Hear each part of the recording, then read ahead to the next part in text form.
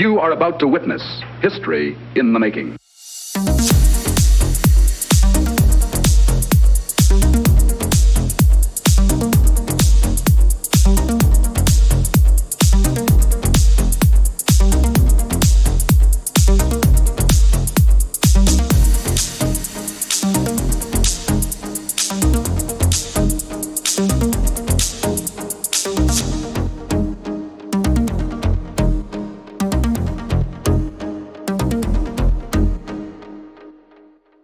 Hello, good afternoon, good evening, and welcome to the Pop Culture Gamers podcast.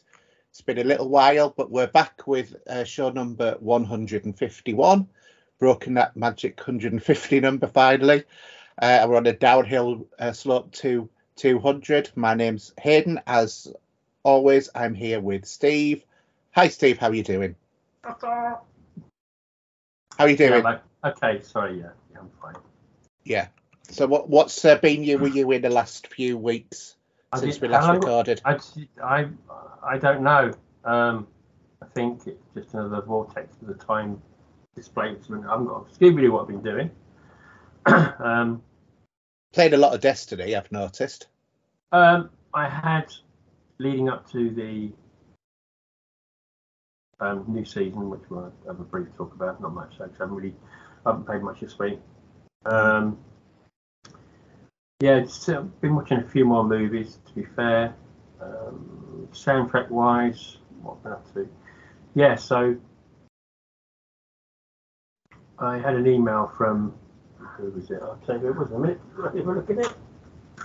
From Intrada, and they do the extended CDs for movies and that. All right, yeah. So I now have this one. I saw you pick that one up. I got the email late at night, so I purchased it. It's because obviously the album I have is just 8 tracks, I think, something like that. Mm.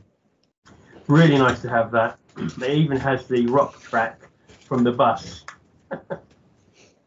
You know what I mean? I do, yeah. And so I am only now one short, I think, in the collection. Although there's a couple I like to have extended 2 CDs, but there's some of my generation's a bit rare at the minute. I might get a repress, and Nemesis. Other than that, First Contact, obviously I picked up recently as well, with the extended 2 CDs on that, and going downwards from there, they're all 2 CDs now, all down to the motion picture. But you've got all of the movies already, haven't you? Well, I've got my vinyl collection, obviously. Yeah. But my stock motion picture is I've got 2 or 3 copies of that, including the extended album. But obviously, I think even Star Trek V, that album came out very minimalistic. But I have the 2 CD version with all the extra tracks that were never released. So all the Kirk and Spock ones are nearly there with all of those, just a couple to twist and get.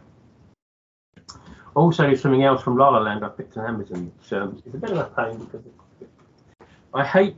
This is the thing, right? I say we have vinyl and we have to go down the CD route, and occasionally you get your dual cases a bit poorly broken.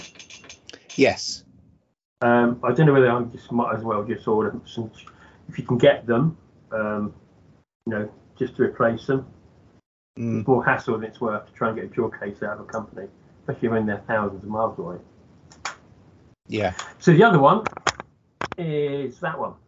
Kingsman, which I was sitting on for quite a while. And I was trying to listen to it on Amazon or One Music Way, but they don't have them on there much now. They just have 1 track. So I was going to have to pick that up. And the last thing, the soundtrack, is something that's, I think, on its 50th anniversary this year. And that is The Wicker Man, which is a big favourite of mine. I don't know if it's one of yours or not. No, it's not one that I'm overly bothered about. Just a very British movie, I think. And it's a bit batshit crazy, but I love it, yeah. regarding Blu-rays and that, now, not sure yet. I'll send you a picture at some point. There's, you know, the Vault Blu-rays 4K that come out occasionally. They're called the Vault, and they're slightly extra special, aren't they, in some shape or form? The Roddenberry Vault. Yeah. But they have extra bits and pieces in there and stuff there. Well, Jaws comes out Monday on that, and there's nice prints and stuff with it. Mm. And on the flip side of a movie you're not keen on, which is coming to Blu-ray 4K, I think July, and I think I had the email early, but they sold out on the Steelwork in Zavvi, and that will be Jaws 2. Yeah. Getting its release. I know you're not a big fan. No, because my view's always been, oh, there's a shark in the water, it's killing people, don't go in the water, and the problem solved. But that's got to be a northern thing, I reckon. So. But yeah, no, the first two movies are the better two. They went a bit downhill after that. Mm. And I'm still waiting from eBay months ago. I pre-ordered the Picard 3 season 3 soundtrack. Oh, is that on there now? I yeah, it is around. Not hard to get. It's hard to get hold of, mind you. But I'm waiting for it to get to the store I'm getting it from. They still haven't received them yet. Yeah. Because I've been waiting for that to. Picard season 2. Oh no, have I got season 2? I think I might have season 2, but I definitely wanted season 3. Season 3 is the only one you need, I think, really. No, I like the music from the other ones is good as well. Yeah. So I've messaged him on eBay, so I'm waiting for a reply back. He hasn't replied back yet, so we'll see. I mean, Yeah. Sure. Yeah, we'll come to fruition at some point. Busy cutting the grass. The sun's nice, so busy out in the garden. I don't know about yourself. I hate gardening, but we've had to get it cut. Yeah, I've been doing gardening because we did have someone who was cutting our lawn, but for a few different reasons we've gone back to cutting our own, as it were. So I had to get a lawnmower. Yeah. And my son wanted to earn some extra pocket money, so I thought, well, it's like. Surprised you didn't go for a robot lawnmower. Well, I wanted to. My missus keeps hammering me about it. Thinking, yeah, but no, it's not a point. I wanted to, but she wasn't keen. However, what we might be doing is astroturfing one of the lawns. But not until next year because we've got a lot of costs at the moment because Adam's doing his GCSEs, so we're 2 weeks down.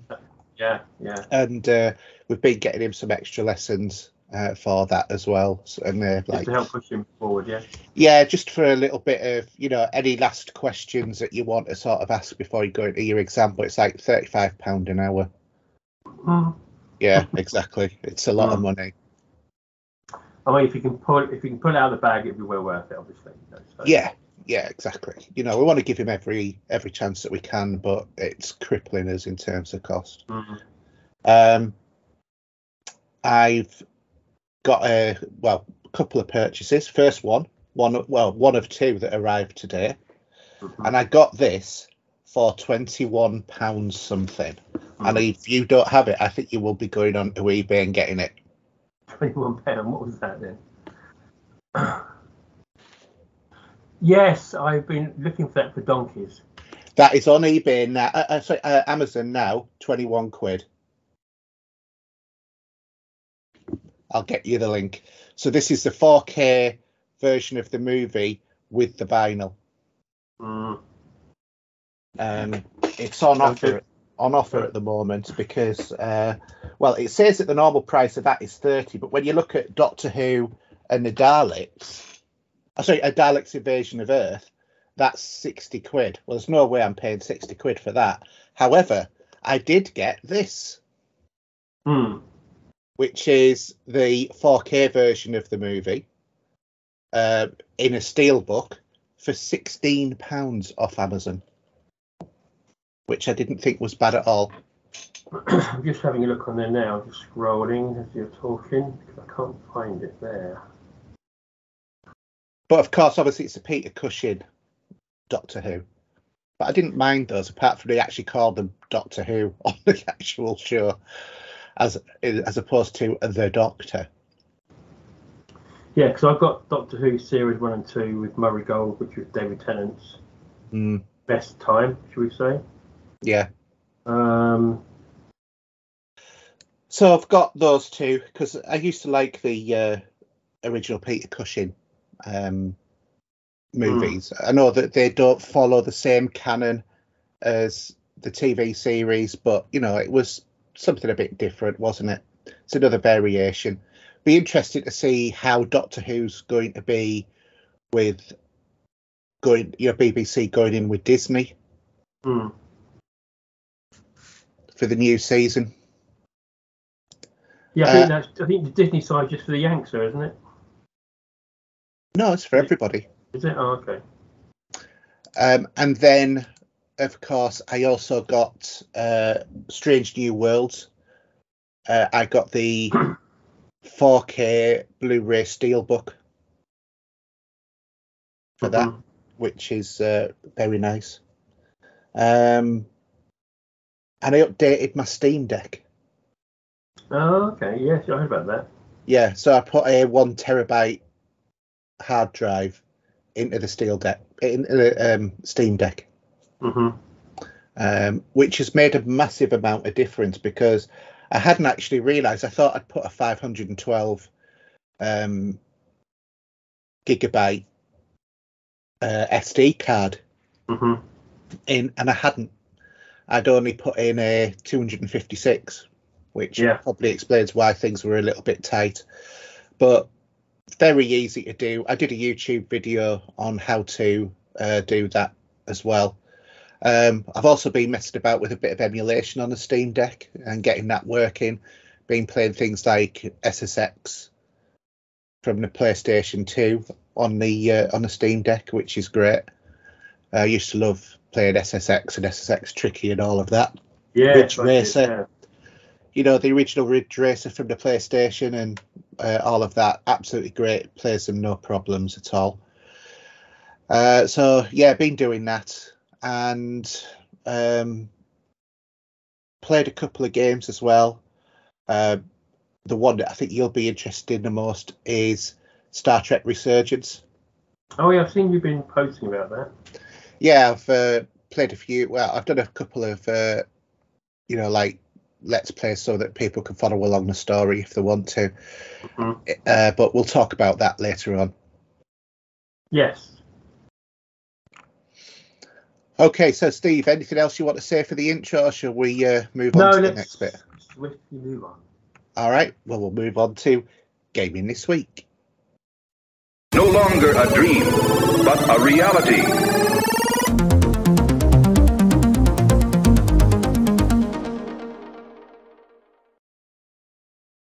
All right, so Gaming This Week, and we got a few bits of news on for us here. So for those of you who are fellow Steam Deck owners, Proton has been upgraded to version 8, and it's got loads and loads of bug fixes and lots of bug fixes for the Steam Deck generally, as well as specific games. But every game now playable on the Steam Deck using Proton 8, the new ones, are Forspoken, Samurai Maiden, Dead Space. That's the 2023 version, because there was evidently some issues with it before.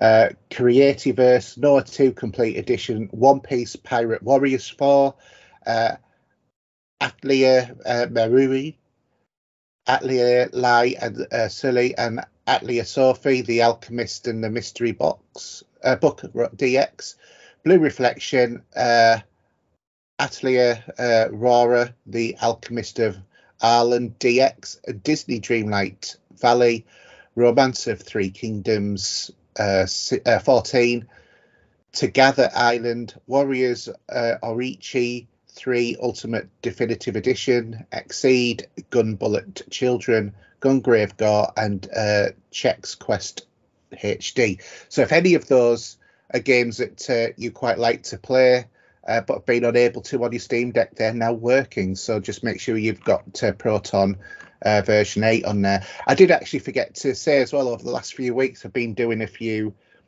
Steam Deck games, so I've been customizing my Steam Deck.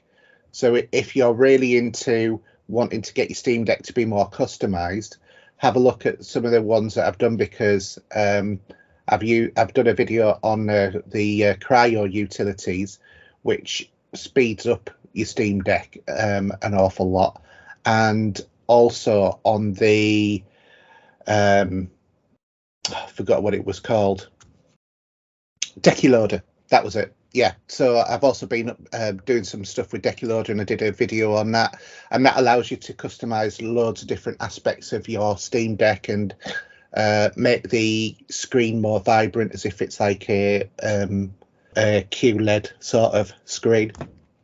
So there's a few different things on there. Just have a look at the Pop Culture Gamers YouTube channel, and you'll be able to see everything on that. Steam Deck client for PC has been updated as well, with lots of new improvements. So this is a Steam Deck client beta, and there's been some big changes in the update, a lot of which is not immediately visible. It's background stuff, but much of work has gone into changing how code across the desktop client, big picture mode, and Steam Deck all operate. These changes also mean it's quicker to implement an iteration of new features, one of which is the new network local transfer,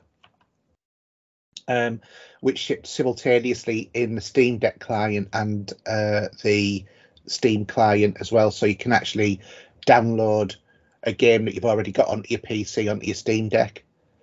There's targeted visual and usability improvements. There's the in-game overlay, originally created to be a quick way of chatting with friends or check your on game-related questions or content, as a brand new interface. There's a new toolbar that gives you access to anything that you might need in the middle of a game.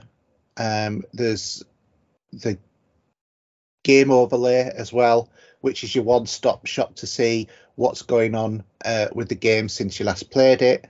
There's a new notes app, so that you can make notes, and it'll leave a sticker on the screen so that you can remind yourself of something you have to do at a specific point, or cross off collectibles, that sort of thing, if you want to put that on screen. There's also the ability to pin windows from the overlay so that they can appear on top of games as well.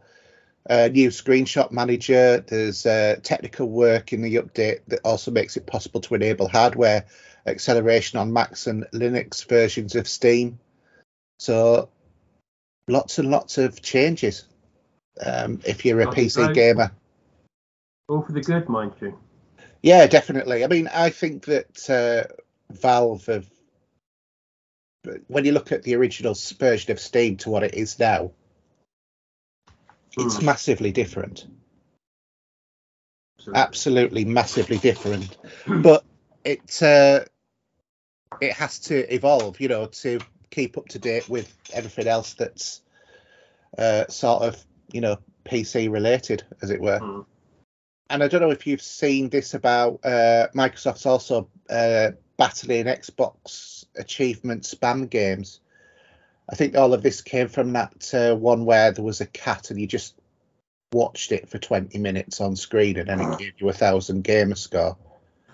Not even I am not that sad. No, I have not got that at all, and I won't be putting that on the system. I do like quick and easy achievement games. It makes a mockery, doesn't it? Who cares? Yeah. At the end of the day, it's just a bit of fun, sort of thing. It's nothing to be too serious about, but I do prefer games that don't necessarily unlock within like 2 minutes. Yes, I do play those as well, but I also keep playing beyond them. So, for example, I've got a good relationship with a video game publisher now who sends me games to review on a regular basis. I'll rather do a YouTube video in relation to it about the achievements. So I had a couple of games from them. Like the latest one was Danger Gazers, which is a sort of like roguelite shooter, as it were, kind of like a sort of Western-ish version with aliens version of Bomberman, but with shooting. It's a twin stick sort of affair with a shooter. They also did things like the X crawlers, which I've done. I sent you a game as well, a code for one of the games when they sent me a couple of copies. But I don't think you've ever played it, have you? I don't think I've seen it, even seen the code. I put it in chat. It was about a month or so ago, and you said that you were going to install it. Man, that's probably why not then. Okay, I need to go back and look. Yeah. So I don't mind those sort of games at all. And things like Ballatron Oceans and some other ones that are from Desert Water Games, who were the provider. The one I've got this relationship with now. Our friends there.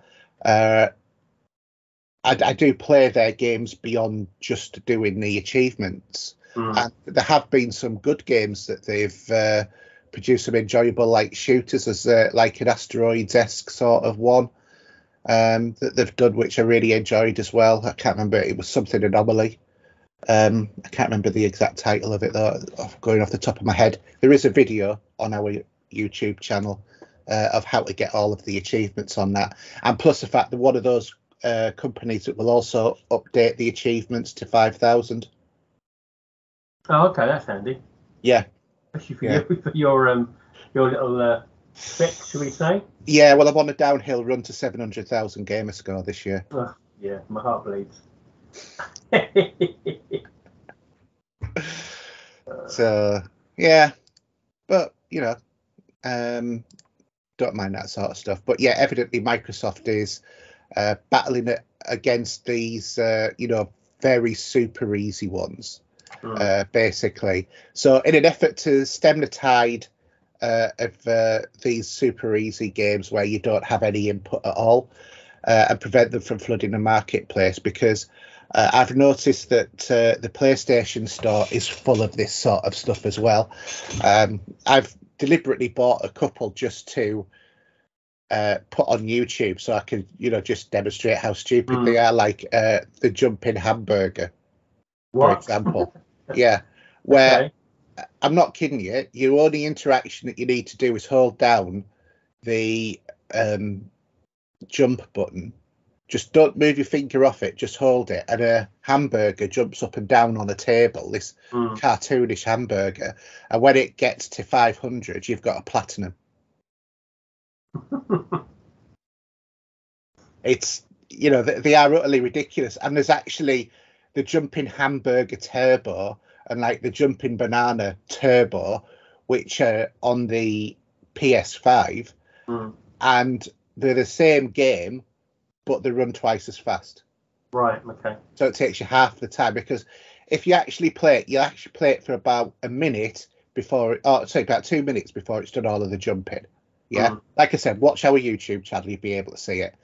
Because one of the things I was going to do is like the 5 easiest games on PlayStation, the 5 easiest games on Xbox. Do you know what I mean? Those sort of things, or get 10,000 gamer score or 10 platinums in an hour. Those sort of challenges. But it's utterly they're utterly ludicrous, because they just done, and that's it, and you're never going to play them again. Obviously, but I'm obviously trying to get a bit of worth out of it by doing a few videos about it. Yeah, so anyway, what Microsoft has said is unlocking achievements in the base game or a content update must represent a thorough exploration or engagement with game content. Essentially, this means that players have to actually accomplish something to get an achievement. Well, that's like, what you mean, like hitting the A button for The Simpsons or whatever it was? Well, technically speaking, technically speaking, that would be an achievement. You know, yeah, there are loads of games like that, aren't there? But on top of this, the company has also added 3 new fail examples, the conditions that will prevent a game from being certified if it meets these. So all achievements can be unlocked within a few minutes of starting a game. So presumably when I say a few, they mean 2. So 3-minute games, here we come. Achievements do not represent a thorough exploration of or engagement with game content. And all achievements can be unlocked without any or minimal user input unless required as part of the core gameplay loop. So it won't be much more different compared to what it is now. No, it's not. They're just trying to iterate something because of that. They're thinking, well, let's just put out a statement and say. Well, I think that the thing is that there was a lot of complaints about this cat game because people were buying it, and then it's like the achievements. You're about the cat game. You're about is that the one on the PlayStation you're talking about? I think it's on both. I think it's on both. It's not on. It's not the new cat game. Remember, it's like a cat simulation where the cat. Oh no, not that game. No, not the one that's in the Cyberpunk City. Because that's coming robots. To Xbox, surely, isn't it? Apparently. Yeah, it's all right. It's not brilliant. No, but it's just visually, that's all you look at, isn't it? Yeah, visually it's very nice, but it's a very simple platform puzzler. Yeah. I think it's on the Game Pass, apparently, that's what I've heard. That's what. Yeah, well, to be honest, it was also on Plus Premium as well. Yeah. And I think Extra as well. And that was where I played that. But I only did one playthrough and I couldn't be bothered to play it again to get the platinum. Yeah. Well, you played once to walk away, didn't you? Yeah, it was only about 3 or 4 hours, something like that, if I remember rightly. It's been a while. I completed it in 2 sittings. I think, if I remember rightly. I'd certainly completed it, I think, within the first week of it being released. But no, this is just one way. It just shows an animal on screen. You cannot interact with it. And you just wait for the timer to go off and then it gives you an achievement when you've had it on screen. You can look around it, but you can't do anything with it. You don't get... It's like, remember, I think it was Alan Wake. Do you remember? Yeah. You had to watch the TV show. Oh, yes. TV. Yeah. Same sort of thing, isn't it, really? Obviously, that was to get an achievement. But, yeah, but that was part of the gameplay loop, wasn't it? Because the TV show was tied into the story. Because you could sit there and just watch the TV and watch the Twilight Zone or whatever it was. I can't remember what they called it now. It was something similar to the Twilight Zone, wasn't it? Was it Deep Falls or something like that, wasn't it? Yeah, something like that. But yeah, that was remember that. Yeah. So anyway, it's going to be interesting how that does affect the gaming sort of community, because I seriously think some of these like super quick games do themselves an injustice, because when you actually play them, they're actually quite enjoyable. It's a bit like Avatar, the Last Airbender on the 360. Everybody bought that, played it, and then dumped it, after a couple of minutes when they got the 1000 gamer score. But evidently it was a really good game to play. I mean, I remember it was the quickest achievement that 1000 gamer score I ever got. It was the first quick one, because I borrowed it off my brother-in-law, who'd bought it specifically so he could say he had a game with 1000 gamer score. And I said, I was thinking about getting that, but I don't want to pay the money for it because obviously it was quite high. So he said, I'll load it to you. So he gave me the disc. I put it in, and I'm not kidding you, I timed it. Yeah, I had a stopwatch. So from a cold boot to having 1000 gamer score, 42 seconds. Loading from a DVD. Do you know what I mean? It's like, it was so incredibly easy. But it was supposed to be quite a good game, but I'd never actually played through, but I'd heard it was supposed to be good. But your drive and ambition goes on a lot of these games, but with the indie ones, I tend to now if I quite enjoyed it where I got up to. It's like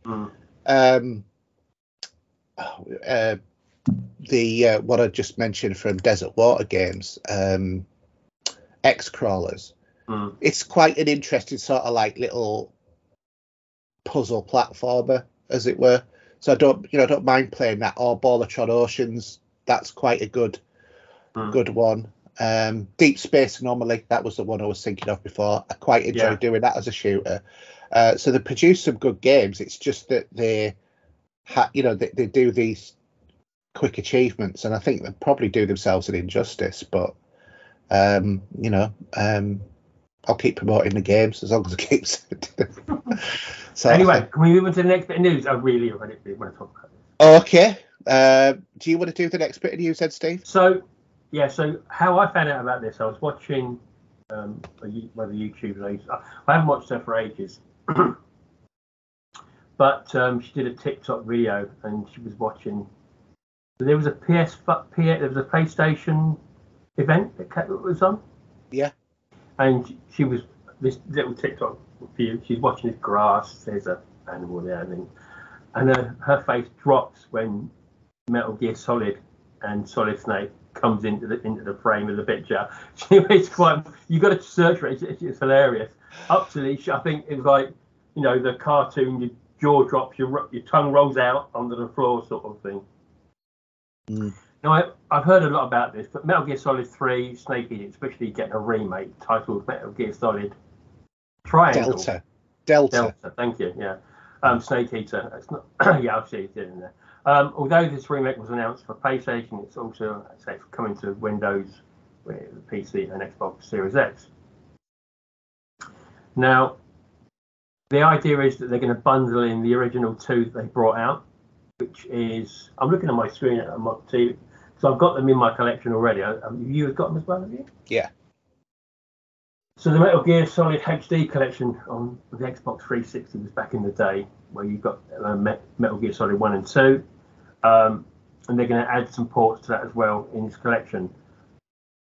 I'm hoping they would tweak the other two as well, because they've never been remastered, have they? No, don't think so. And I think my memories, and about yours, of Metal Gear Solid are just playing a demo to death off the magazine for the first Metal Gear Solid. Oh man, did I play it to death?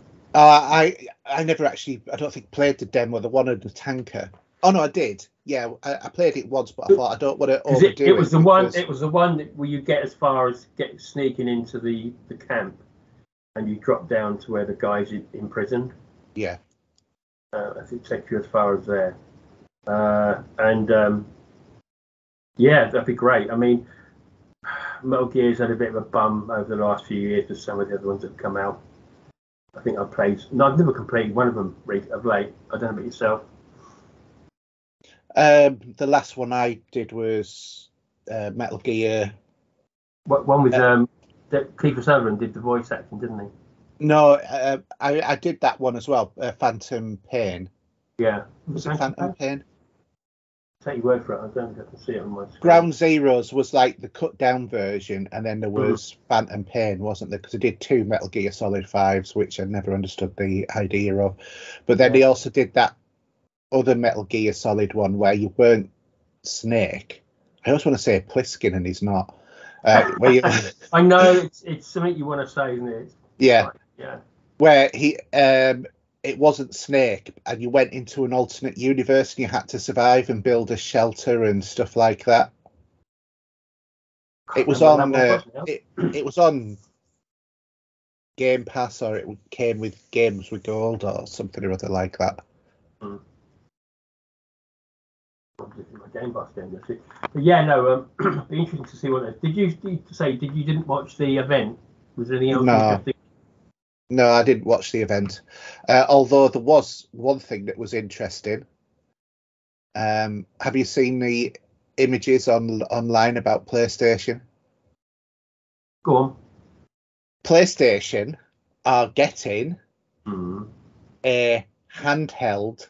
Oh yeah, I saw that. I thought that might have been a wind up at first. I wasn't too sure. I didn't really look into it much. I showed my son the video, and when he saw it, he laughed and he said, That is such a good wind up. Was this from April Fool's Day? Yeah. And I said, no, this is real. And he was like, F off, that wasn't real. I said, it was, seriously. Yeah, that was totally real. And he watched the video several times. He said, but this is, this is genuine. I was like, yeah, I know. And he said, how much is it going to be? If it's just a streaming device, what's it going to be? About 70, 80 quid? And I said, well, from what I understand, they're talking about 280 quid, not 180 quid. And when you look at it, it looks awful. It looks like somebody has... like I've paid, you get your phone and you attach it to either side of... Yeah. Those sort of... It looked like one of those, I think, when I remember skipping past it. Yeah, what it looks like is somebody's got a dual sense controller, attacked it with an angle grinder, and then put an iPad in the middle. With some, some super glue. That's what it looks like. It looks blooming awful. Yeah. I just think it's ridiculous. I can't see how it's going to be. I don't think many people are going to have it. Because why would you have it? Why would you have it when you've got a Steam Deck? That's all you want, isn't it? Yeah, well, you can stream to the Steam Deck. Yeah, exactly. Yeah. Anyway, this other news I wanted to mention that you've not got it there. So, out of the blue, dropped this video from Bungie, and I think this was also on the PlayStation one. When Cade is coming back. Yeah. And it went viral. That video went absolutely mental. Yeah, it's the shape of something, isn't it? Yeah. I was watching a video stream someone I normally watch, and he went... Not the shape of water, and it's got Cade enjoying No. And there's a good little video I've seen of the guy that plays his voice. Nathan Fillion. Talking about it with a cup of tea. Have you seen that? Yeah, he's such a cool mate, guy. I'm so looking forward to seeing that.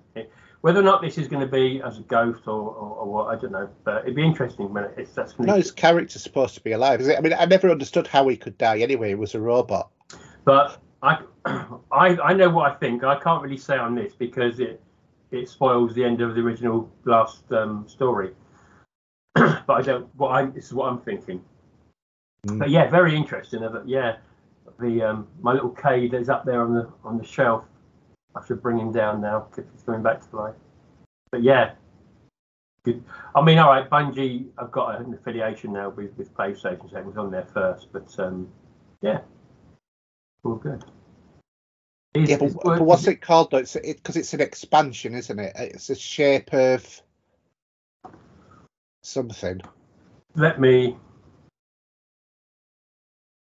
have a look. I would remind myself. Now, I weren't sure if it was an extra add-on.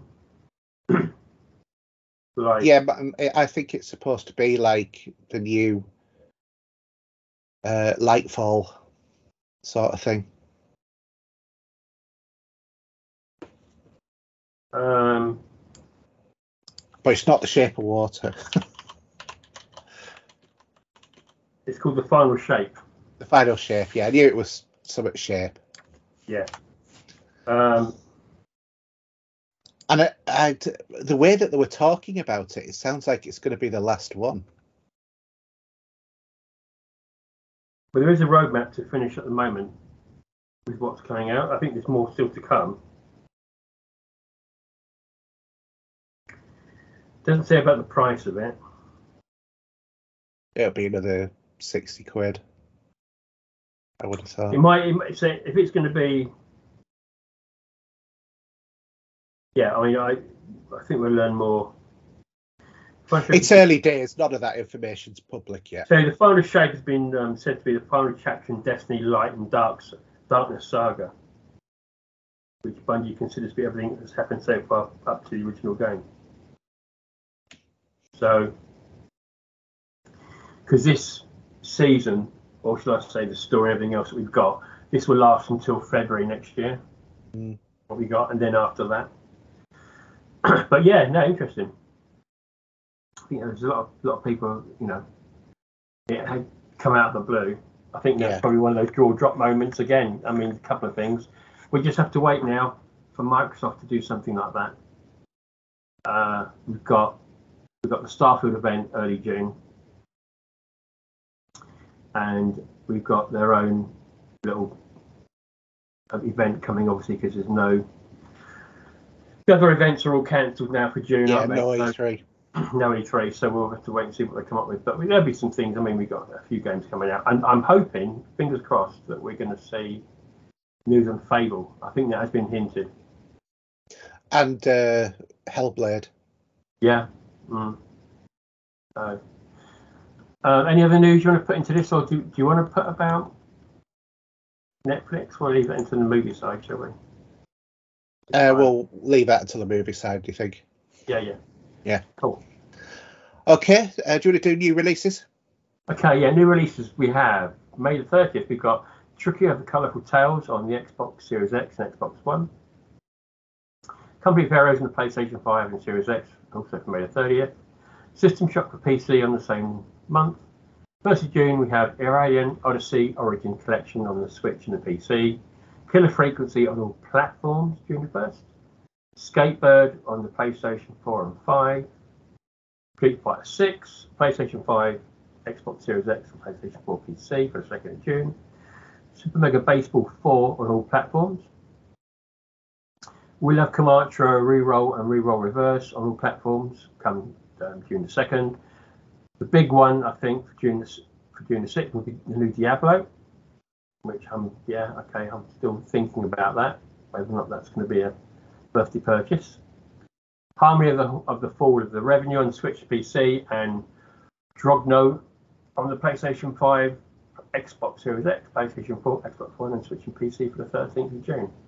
About it, really. Are you going to do the subscriptions?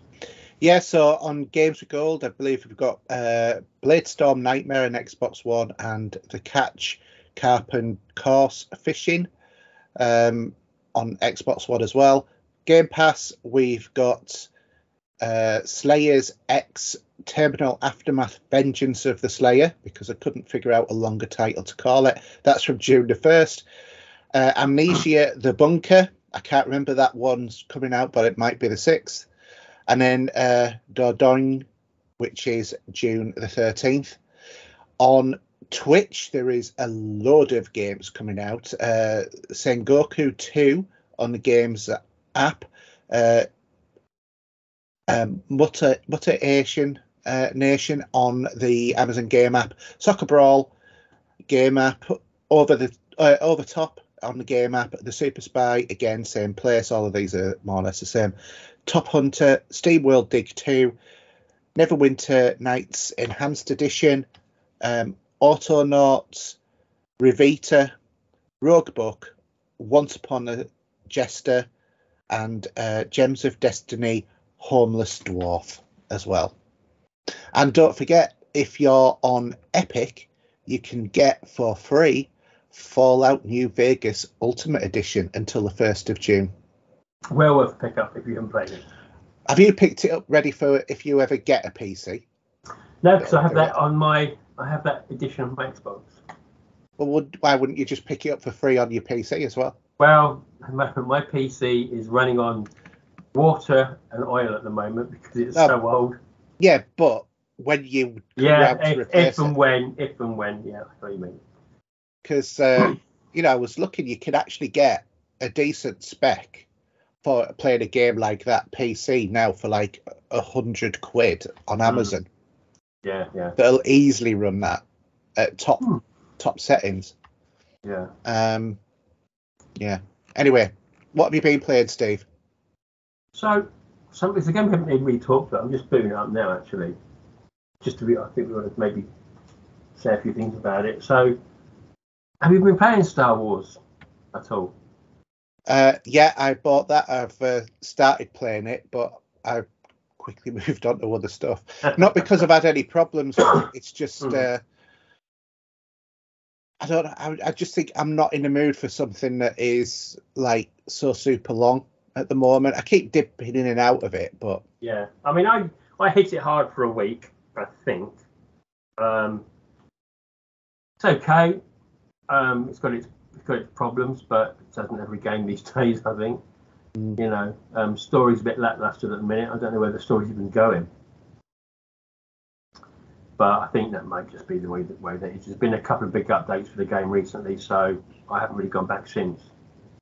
Yeah, I mean, I think that probably the thing that put me off is the fact that I started a few weeks before it came out. I started playing Fallen Order. Did you get burnt out then? I think that's probably what it is, because I've got Jedi Survivor on the PlayStation 5, but I've got Fallen Order on my Steam Deck, so I was sat in the living room playing it. And I think I've probably just played it a little bit too much, because the same thing happened with me with Dead Space and the Callisto Protocol, because I started playing the original Dead Space on my handheld. Yeah. And then when it came to that game, I'm a bit fed up of this now. No, Not through a fault of the game. No. Destiny 2 obviously has a new season kicking.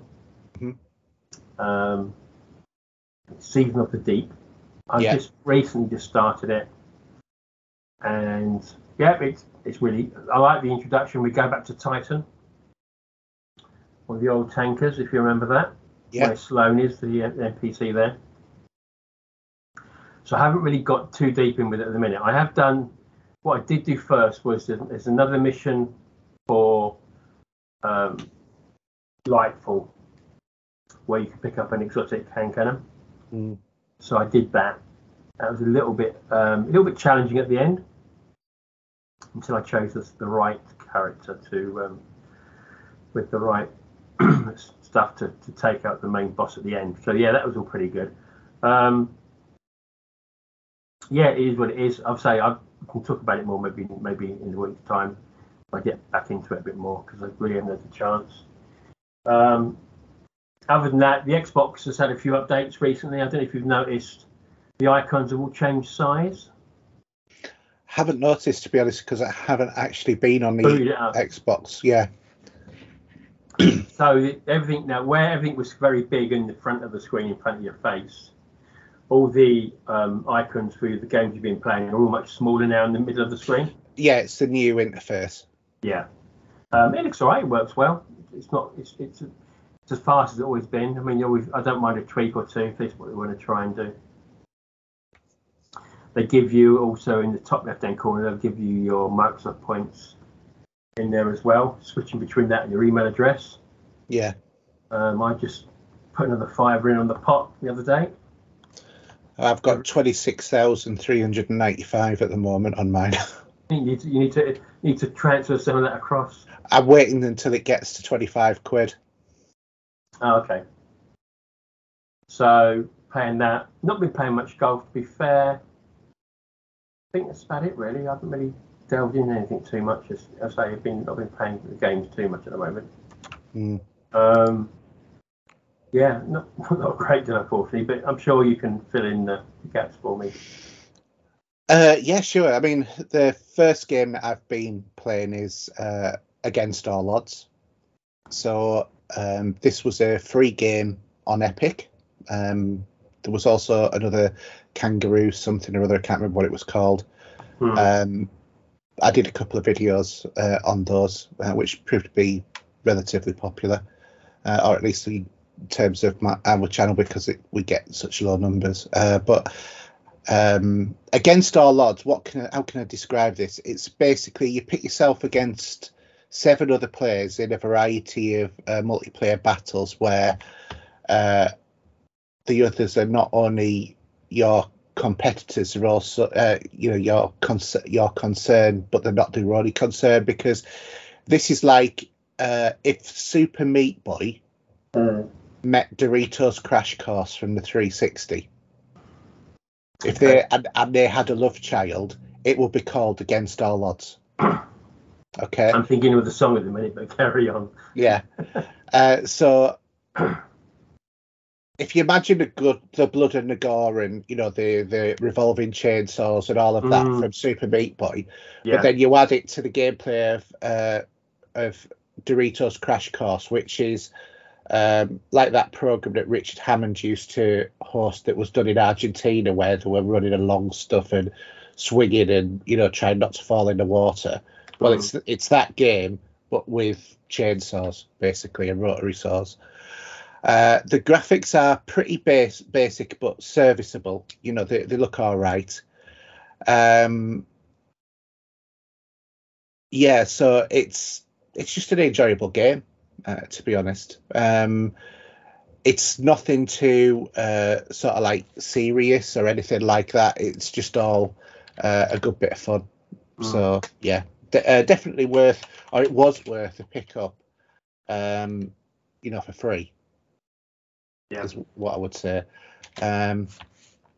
Yeah, so if you've already picked that one up and you haven't played it, definitely do that.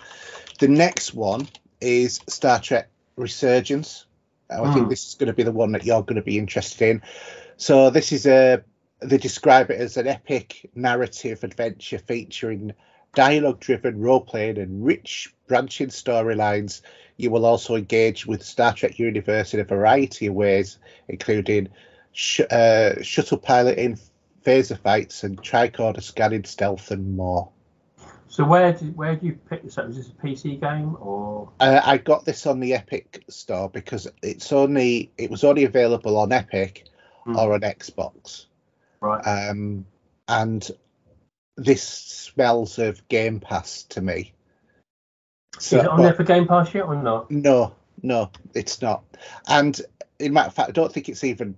I'm not sure whether or not you can even pick it up on. I'm going to have a look while you're chatting on the Game Store, because when I had a look on the day of release, it wasn't actually on there, and even on Epic, up until later on in the day, it was saying it's not available yet. So it's very much sort of like your narrative adventure with lots of dialogue-driven options, the way that the Telltale games were, because the game is brought to you from Dynamic Labs, which was an offshoot of Telltale. And so, you engage with the Star Trek universe in a lot of different sort of ways. It's really well written, I think. Watching the trailer now, actually. Yeah. There is a variety of different sort of objectives for you to be able to do. There's obviously the obligatory quick time events that they have going through the game as well. And a number of moral choices for you to take. So one of the first ones, which if you watch part one of the streams that I'm doing at the moment, you are given an order to do something by the captain, but doing so will possibly... okay, excellent. Yeah, keep it secret or not. But yeah, okay. Yeah, possibly kill a member of staff who's out, outside of the ship, and you have more information and have been told, if we do it this way, we can make sure everyone's all right and whatever. So you have to decide, do you follow the captain's rules when you've said that you're not going to go against him, or do you do what you think is right, knowing that the captain didn't have all of the facts? And obviously how you react to things, where they're sort of like a little bit more advanced than the previous Telltale games is there's sort of like a relationship system with different people, which seems to have more of an impact than the Kenny will remember this from the Walking Dead games. And it either gives you more options for dialogue choices at certain parts of the game, or closes off options for you to be able to ask somebody to do something and that sort of thing. I mean, I haven't tried different plays through at the moment. I'm trying to play through if I was a Starfleet officer, what would I do sort of approach, which is not necessarily what I would do. So how long does the game last for? I'm not too sure. I've been playing it for a couple of hours so far. But the graphics, they're not the best graphics in the world, but they're not bad. They don't look bad. I mean, I've seen worse. Oh, yeah, definitely seen worse. They're not bad games. I mean, right throughout this, if you're watching this on YouTube, you'll be seeing the graphics of the game, I'll have that on screen. But I will say it is on the store. Oh, it is on the store It is now on the because store. it wasn't on the store at one point on the 23rd, I think it came out. So, yeah, this is the Series X logo alongside it to give it better frame rates and whatever. How much did you pay for it before I say what the price is on here? I paid 23. Was that on PC? Yeah. So it will be cheaper than what it is on console. Yeah, £35 on there, is it? $33.49. £33.49. Yeah. But it And won't to be honest, for me. I think the reason why I did it is because I paid with PayPal and I got a £10 off for using PayPal. Oh, okay. So yeah, but it's about £35 standard I think I price. can use PayPal on Xbox, can you? Yes, I think you can. Should we? Can you add an account to it? Can you? Yeah, I think so. I mean, there's been a lot of Star Trek games over the years, and they've all pretty sucked, haven't they? Not all of them, but most of them. I remember the one when we had Chris Pine and Zachary Quinto. Do you remember that one? Yeah, yeah, that one. I actually have that one as well. Yeah, I completed it as well. And that was a labour of love. There's one called Star Trek Prodigy Supernova. I don't even know what that one is. That's based on the Star Trek spin-off cartoon. Yes, I can tell by looking at it. Which is on Nickelodeon. And funnily enough, I was considering buying that today just because that's 45. It's $44.99. Do you know how much it is in CEX? Go on. 15. Is it what, as a disc? Yeah. Oh, there you go. Best place to put it. So I was seriously thinking about buying it at CEX and just seeing what it's like. But it is like more of a kid's sort of game because it's the cartoons on Nickelodeon. So, the Star Trek Resurgent is just short of 12 gig. It's not massive. No, but considering I look at my Xbox and you know what mine's like. Yeah. I don't have any extra hard drive. And I'll have to have a butcher's. What I would say is, yes, this is like a Telltale sort of game, but it's like the next generation Telltale game. It's closer to things like Heavy Rain than it is, but obviously in the Star Trek universe. You don't have to be shouting Jason or Picard or anything like that, don't worry. But it's you're on a different ship entirely. You will come across like Will Riker in the game and stuff like that, but you're not going to use those characters. No. The two main characters that you play in the game is the XO of the ship, who's newly appointed. Some of the staff don't like her because she's come in to replace the previous XO who got killed in a warp experiment accident.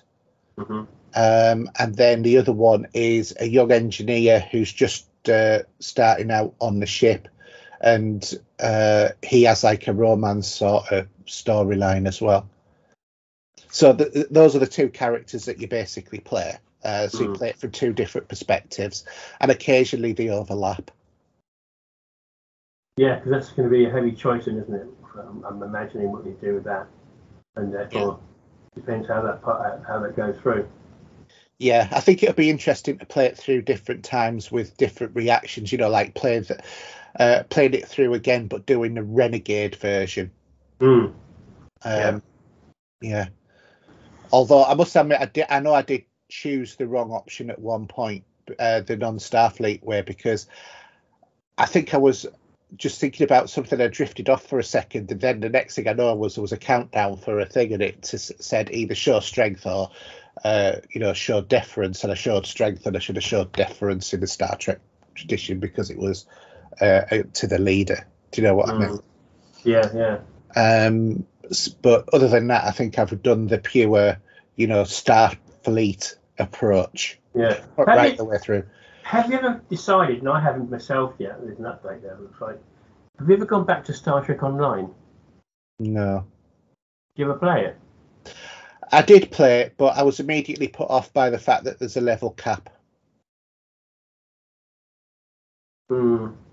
You know, and I don't want to get myself involved in a game where I'm going to end up paying like 15 quid or 12 quid, whatever it is a month, just to play the game. Because I own it. Well, we all own it because they're giving it for free. But there are some packs there that are free, some online stories are free. Just having a look there. All of that's free is there to hook you, to get you to play the game, so that you will then be hooked because you're a Star Trek fan, and then you'll be paying them £15 a month, and I'm not getting involved in that. No, I mean that is unfortunate. I'm saying it arbitrarily, £15. Yeah, I have no idea what it is. I mean, there are other games out there that do the same thing, obviously. World of Warcraft, for example. Exactly. So, but interesting, yes. That's the only two Star Trek games it's got on there, I think. If I typed in Star Trek, I did own the. There's a small mini game. Oh, you can buy the Star Trek Online lifetime subscription. Go on. How many pennies is that? 300. No. Yeah. Well, $299.99. Yeah.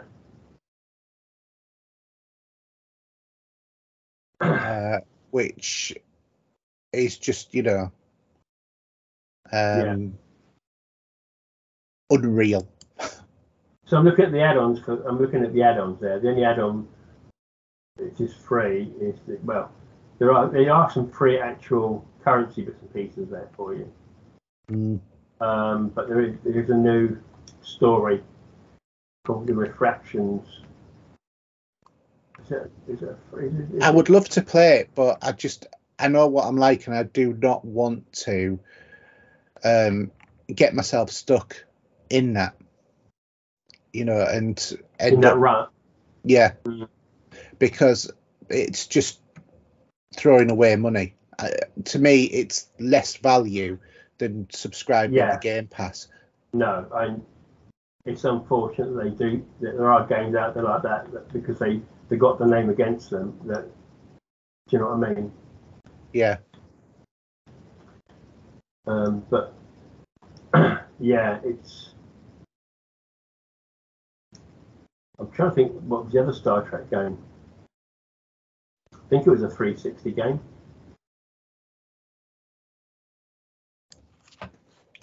I remember because it had.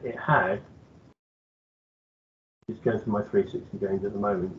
Keep going.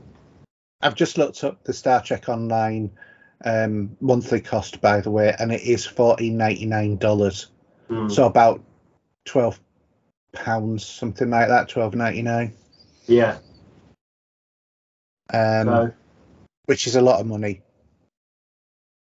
Oh, it is. Yeah, it's just a shame. Yeah, because I'm already in a racket with Adobe because I use Adobe Photoshop. So I'm in that for I'm not even going to click on Ubisoft Plus. No. Things like Ubisoft Plus it's just a waste of money. But it's pointless because you and I, we own bulk. You own the bulk of them anyway through the Assassin's Creed games. Yeah. Well, I own the Assassin's Creed games. I own the Division games. Yeah. I own the what's the one that Alan always played? Where you're a team of 4. I forgot what it's called. A bit like the Division was like that, wasn't it? No, not the Division. The one where you went into the jungle, and it was a bit like Just Cause. Oh, I know. Yeah, I'm with you. Yeah, but more realistic. That one. Yeah. There's no game I was not sure about. Have you played Chorus yet? I can't remember. This is on Game Pass. Yeah, Sort of sci-fi space adventure. I think I'm thinking of Scorn rather than. Let's have a look. This one here is obviously with Game Pass. She was once a Circle's deadliest warrior, now she's the most wanted fugitive as Nara and her starfighter. She disappears. Storyline, I can't see it now. There's an image of a woman floating in space with a ship behind. Yeah, no, I've not played that yet. It's on my to-do list, but Yeah, it looks good actually. Mhm. How big is that game? It's from Fish Labs. When you look at looking at the actual screenshots, it's pretty cool. 31.8 gig. I'm going to have Star Trek Research. I have to delete the game then. Sorry. So the other game I've been playing is a Game Pass game, and it is a perfect example of a little indie game that it's not a 5-minute completion, but it's so playable, and that's Vampire Survivors. You see, I know about this game. I hear everyone screaming and shouting about it, and I don't. It's not my cup of tea. It's so addictive. It's so addictive. You can play it on your phone. Apparently now, it's everywhere, isn't it? It's every man his dog can play it. Yeah, and I've been totally enjoying that game. I've got it on PC, PlayStation, Xbox, and I've also been playing it on my Steam Deck, and absolutely love it. It's a real pick up and drop sort of game. You know, the longest the game's going to last is about half an hour. Yeah. But you know, it's a loo game. Well, so you should say that, right? You know, like what we do with our Microsoft points, and so obviously you've got your Bing stuff to do, where you're getting your 10 points a day, and you go through that. Yeah. And also they've got a new bit on there now, haven't they? Have you noticed it? They've got a day by day. So if you keep going every day, you'll get up to, I think after a week, you get a little sack, so you get double points or something for it. Yeah. So you've got all that now. Then obviously you've got the Xbox app, where you log in daily with that as well. And there was one on there. My PC, he said, quite funny it was. If I log onto it. So when you go to your icon for Xbox, and then there's one you got rewards. There's one called Tap Here to Play for 5 points. Yeah. So I clicked on it, and it's a dual game. You launch a game within it, and basically what it is. Do you remember the dual games on the Xbox? So what it is, I don't know if you can see that. And you get points for playing it on your phone. And I sat in the toilet for half an hour, just swinging duels across all day long. Let me close it down. Yeah, and things like that do get addicted, whether it's vampires or whatever. Yeah. Well, I mean, if you've not played Vampire Survivors before, the way that the game works is I think there's about 9 or 10 levels, but you can buy like expansion packs and whatever. It's on Game Pass. If you want to buy it, it's only about £5 or £6 anyway, so it's not like an expensive game. And it's like I said, it's on Steam as well, because most of the time I play it on the Steam Deck. I've actually bought it on there, but what happens is when you're playing the game is you start off with like a weapon, and then so you might start off with, I think when you first start off, you start off with a whip, and that you can the whip will only go one way, and it's all very like 16-bit graphics. So I think I'm probably being nice to it by saying 16-bit, because it's probably 8-bit graphics. But your whip will only fire one way, but enemies will come from all over. And when you kill an enemy, some of them will drop a little gem. When you get so many gems, then you level up, and it gives you a randomized option of one of 3 or 4 different weapons or power-ups that you can use.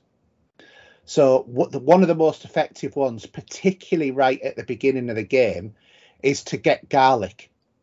Because if you get garlic and you get the one to extend the range of the influence of the garlic, then enemies will come up to you and your breath will just kill them. Sort of thing. So, you know, any day of the week. things like spiders and ghosts will just disappear. Other tougher enemies might, you know, you might have to shoot and also have garlic, you know, to get them in like one shot sort of thing. But you can have things to pull gems in towards you more quickly and stuff like that as well. And you can level up that so that your level of magnetism for these gems gets greater and greater. There's throwing knives, there's throwing axes, there's all sorts of stuff that you can do. And each character that is available, and you unlock more characters the more that you play, each character has their own unique sort of weapons, but they can also have other weapons as well. And then you can also buy power-ups so that you start more powerful each game rather than starting at the very core basic, which is very, very hard to get leveled up very quickly on those ones. One of the power-ups that you can buy is actually a curse, and what that does is it doubles the strength and the frequency of the enemies as well. But obviously the more enemies that you kill, the more power-ups that you will get, up to a maximum number, and then you start getting food and money. But that's only when you like hitting level 75 or something or other like that. I think the highest I've got a character up before death has killed me has been 103, if I remember rightly. And that was sort of like at the end of 30 minutes of non-stop playing of the game.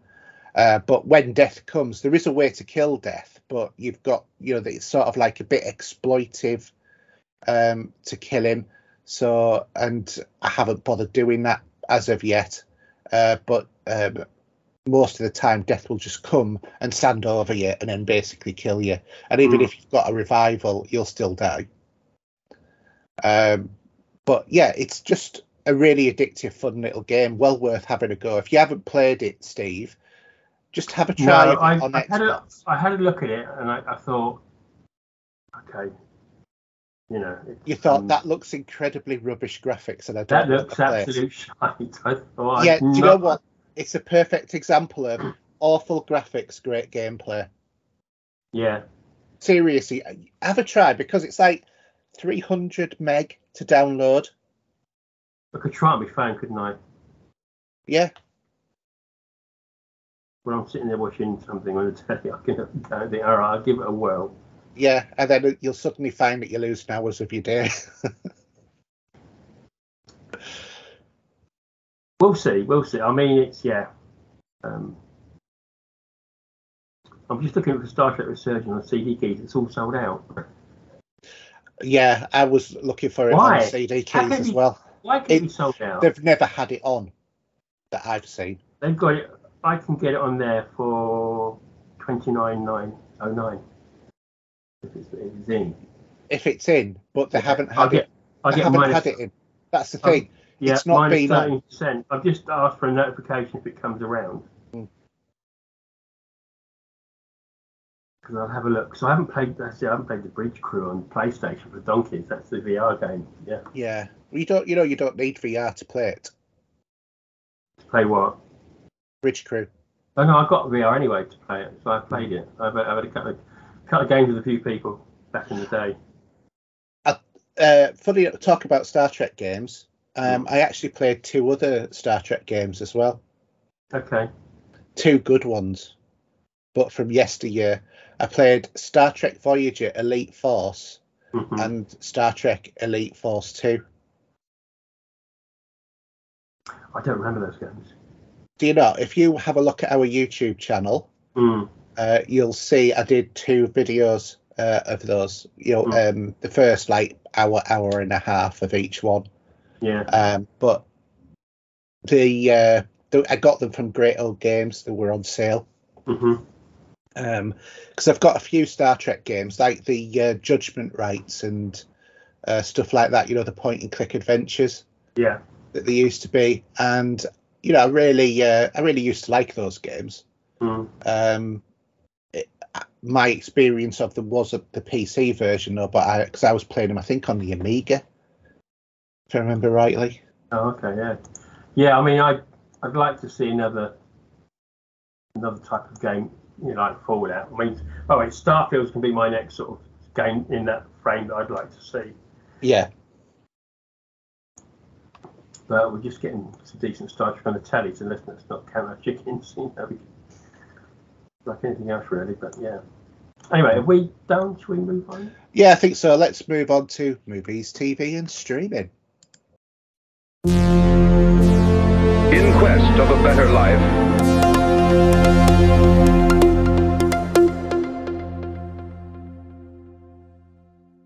So, movies, TV, and streaming, and we're going to start off with a really sad bit of news. Tina Turner has passed away at the age of 83. Yes, sir. Yeah.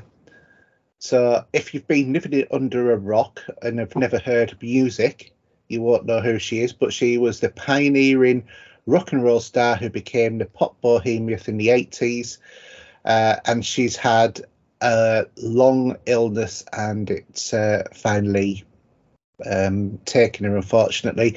She suffered ill health in recent years and been diagnosed with the intestinal cancer in 2016 and having had a kidney transplant in 2017. In a statement, her publicist said that Tina Turner, the queen of rock and roll, has died peacefully at the age of 83 after a long illness in her home in Kuznacht, near Zurich in Switzerland. With her, the world loses a music legend and a role model, and I think that that's perfectly fair. She was an incredible woman. I mean, when I look, she was actually the same age as my mum. Right. Okay. Yeah. Yeah, I dug out. I played a little bit of Tina this morning. I got a white label promotional copy of a song called Disco Inferno that I was spinning for tea this morning. It's funny, but we've nicknamed Loki, our dog, Tina Turner, because although he's a boy, he's got black hair and it's sort of like wild and he looks like Tina Turner from the 80s with a big hair. Or should I say one half of Wayne's World? Yeah. Keep saying to him he's Tina Turner's wig. Yeah. And he knows we're taking the mick out of him, and he barks at us every time we say Tina Turner. It was like... And also, some people, if you don't know and have not seen Mad Max Beyond Thunderdome, then you will see her there playing a character called Auntie. Yeah. I watched the other night, funny enough. Yeah, but I don't need another hero.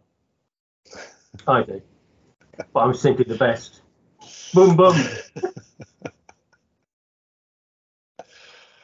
Oh, dear. But yeah, I did. I used to like Tina Turner. Chris Eubank did. Such a shame. Because he used to use Simply the Best when he came out on the out the ring. He did, didn't he? Yeah, he did. Yeah, he did. Yeah, that's funny.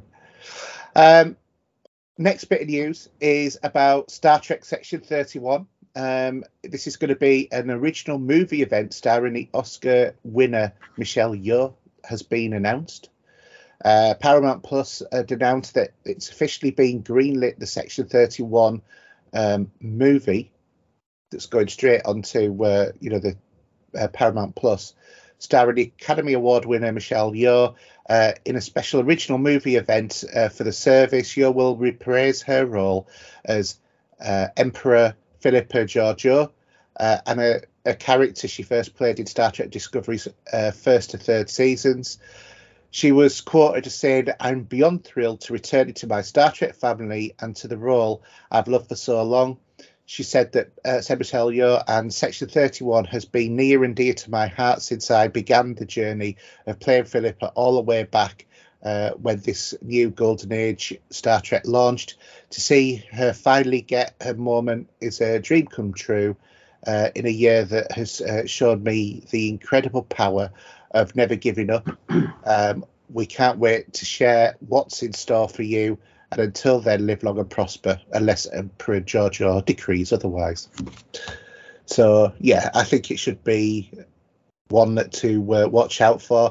I think, because originally this was supposed to be a TV series, and I think that with her getting the Academy Award, I bet she's now too expensive to be a mainstay on a TV series. The thing is, though, wasn't it her that was in Crouching Tiger, Hidden Dragon? Grey's Anatomy as well. I don't know. I didn't watch Grey's Anatomy. Yeah, I think she was in that. She was one of the main characters for years in that. I might be her. I might not. I might be thinking of I can't remember the other actress, but I don't remember ever being said that she was in that. No, I think I'm thinking of someone else. I think you are. Very similar looking though. I'll take your word for it. I don't know who you're referring to. Yeah, I'll have a look in a minute and I'll ping you up. Cool. Anyway, carry on. Yeah, so I'm looking forward to this. I did like the character of Philippa Georgiou, you're the Emperor. And what I hope is that she goes back and links in with, I forgot what his name is, but who used to be on, how would you call it, Toast of London. Mm-hmm. Whatever you call it, Fandango, you know. Yeah. Who was the Klingon who then got made into a human, and then he got had the relationship with Spock's sister. Oh. Was he Taylor or whatever it was? I can't remember what his character was called now. Yeah, I can't. Just goes to prove what an impact it had. But he was quite good. I would like to see him back in that, and because he went into Section 31, didn't he? Yeah. So I'll have to wait and see what that comes up with. Also, Galaxy Quest, the TV series. Well, I thought this was supposed to be another movie originally. No, evidently there are no details on the series at all. It's unclear if it will be a reboot or a continuation of the original film, which saw the cast of the Star Trek-like TV show accidentally mistaken for the TV characters by an alien race who intercepted the show's broadcast and misunderstood them for documentaries of actual space adventures. It's possible that the original cast could be returning, minus obviously Alan Rickman, because he'd be looking very thin now. He was one of my favourite characters, though. Yeah, he was great in that. By Graptar's hammer, I will avenge you. And he's sort of very depressing character as the person that was playing the character. But he was brilliant. But to be honest, I would actually quite like to see Tim Allen come back in Sigourney Weaver. I think Tim Allen doesn't do a lot these days. He's done a couple of Christmas movies, hasn't he? Yeah, Buzz Lightyear. Yeah, a little bit of Buzz. But not the new movie, the Toy Story Buzz Lightyear. Yeah, and Sigourney Weaver's done a couple of bits and pieces as well. Not much, though. Other than a bit of Avatar, using her voice and body for that. Bit of Paul. Yeah, a bit of Paul, yeah. She didn't last very long in that, did she? That was so funny. Actually, there's something else I want to mention, actually. I just remembered while we're here. Okay, do you want to mention that then? So, first of all, there was a surprise image on, I think I saw it. Did I see it on Twitter? No, I didn't, because I posted it on there. So Netflix are doing a TV series or movie, I don't know which, of BioShock, which has it's been on the offing for a number of years. Nobody's really taken it. There's this now. We've got this show. We've got Fallout on Prime as well. So two of my favourite franchises are getting TV shows or something we can be able to watch, which I'm pretty happy for. BioShock, I think, is again up there with Fallout for me. I don't know how you feel about the series. There's been rumours of a new game as well. Whether that's true or not, I don't know. And then something else that's come out now we know more of. Obviously, since The Flash is now, I'm so looking forward to that movie. I really am. The Flash is going to be, it's probably going to be second to Mission Impossible, if you've seen the trailer for that now. And Indiana Jones would be down the bottom out of at least the 10 movies that are coming out over the summer. And we won't mention that. But something that's in production at the moment is Beetlejuice 2. Mm. And interestingly enough... Don't say it 3 times. Yeah, don't say it 3 times. The cast list is looking pretty juicy. So we've got Michael Keaton recreating his role. He has a wife in it who's Monica Bellucci, plays his wife. That's a reason to watch it straight off. We know Ryder's coming back. Yeah. And she's got a daughter. And her daughter's played by Jenny Ortega. As in Wednesday. Wednesday, yeah. Who else is in there? Let's have a look. And William Dafoe's in it as well. And Catherine O'Hara in it as well, who was in the original one. Hell of a good cast. Yeah. William Dafoe's brilliant. And Tim Burton's directing it, so I think we're quite in with that one. Yeah, definitely looking forward to that. Yeah, 1988 was the original movie. I've got that sitting on my shelf myself. That's not bad. Great film. Love it. Mm. So expected September 2024. Well, actually, no. Yes, September 6th, 2024, they reckon it's coming out. Yeah, so they must be well on with it. Just going back to The Flash, asking you honestly, are you looking forward to seeing Ezra Miller as The Flash, or are you do you want to see the film because of everything else that's happening in that movie? Well, let's take away what he's been getting up to in his personal life for the moment, because that we don't need to talk about. No. Now, I didn't mind him in Justice League. You know, we all maybe would have liked another Flash playing the Flash. Yeah, as in the one from the TV series. Ironically, and I will get back to watching that because I am going to finish it because they're on the last season. It's called the final season. They've aired the last episode. Well, it's on Sky at the moment. That series. But they've aired it in America. In America, yeah. Okay. So I think I'm going to catch up on all those at some point. Well, I've gone back to the Flash TV series. So I'm halfway through season 8. I think I'm halfway through 7 at the moment. Yeah. 7, 8, and 9. Yeah. So I'm halfway through 8 now. And yeah, I didn't see all of the ones in season 7, but I couldn't remember where I was up to, so I thought I'll just start from 8. I mean, I can because Sky tells me what I've watched and what I haven't watched, so yeah, teaches me to go back.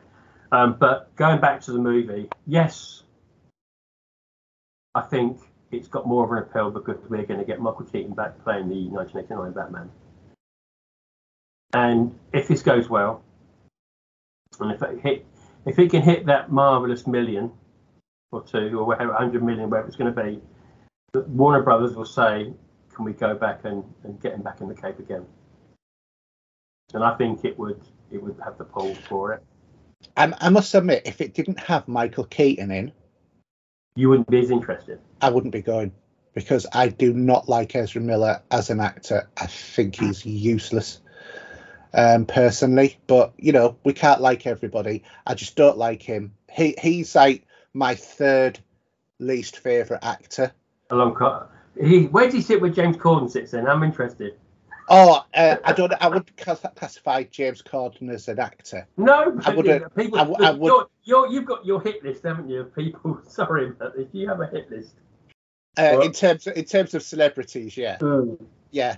James Corden has to be the top of that. So okay, Ezra Miller would have to be 4th then. But above him is Nicolas Cage.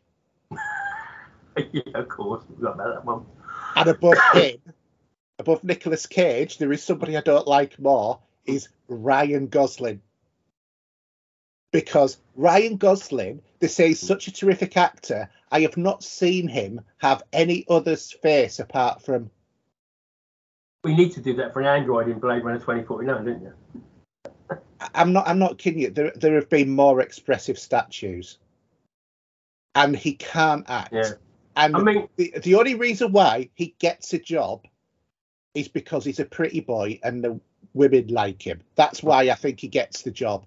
Because I'm not saying he's not he's not a decent looking bloke. I'm a bloke. I can't really judge, but he doesn't seem to be like a decent. He seems to be all right, but he has no personality. He has no expression, and he has no acting ability. Why?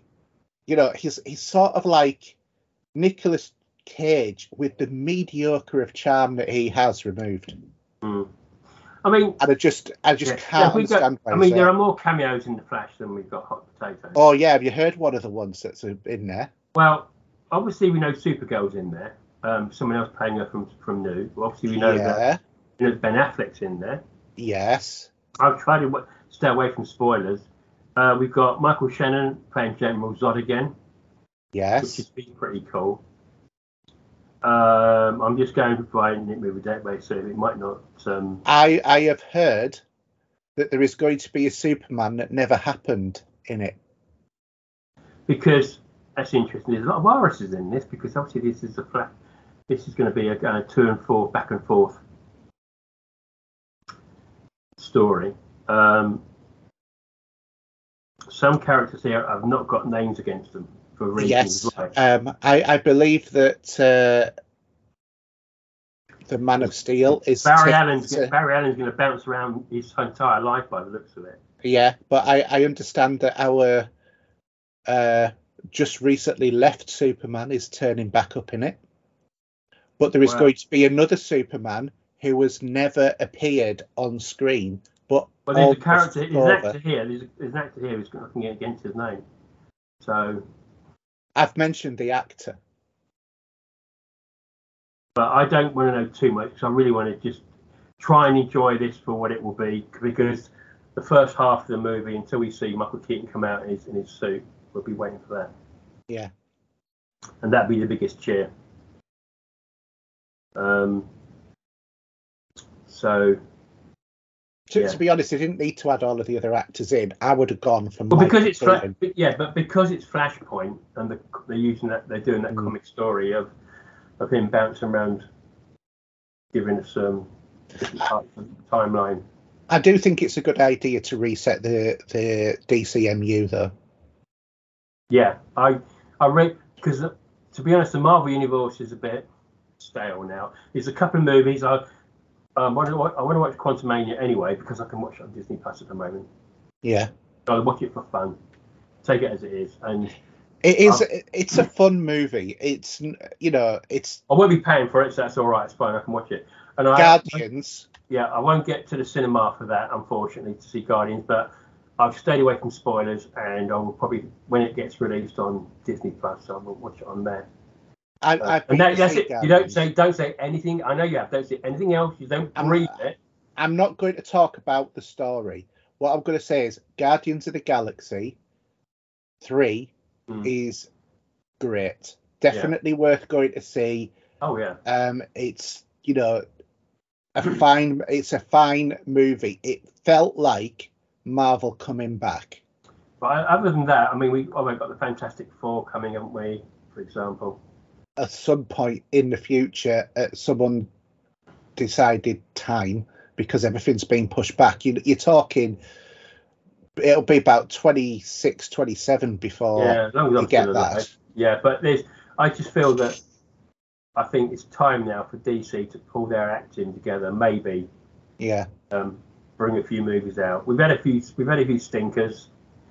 As much as I do own it, Wonder Woman 2 wasn't the greatest movie, but I do like Gal Gadot, and it's really interesting, all of this with Jonathan Majors, though, because Disney are evidently dropping him. And obviously he's been built up to the new big bad. So they're having to rewrite the whole of the future story going forward. So I think that Kang will end up getting replaced with Doctor Doom. Or they'll put a new actor in. and with be like and, a super, real and situation. obviously Superman. There's an interesting story of how they take that for the next big movie for Superman, because it won't be. Well, something else. I have to admit, because of the news that I have heard about who is going to be appearing as Superman in The Flash, other than Henry Cavill, and the fact that it's called Superman Legacy. So it's not the guy from Smallville, is it? No. Because he could be in it as well, couldn't he? Really, all that sort of mixing and matching. Yeah, but Steve, what actor was going to play Superman, but never did? Yeah, one of your favourite mates that you hate. One of the ones I've already mentioned today. I know. Yeah, I know who that is. Yeah, 'cause I've seen him in the suit when he originally applied for the job. Sorry, it just didn't work. Yeah, well, he is. Yeah.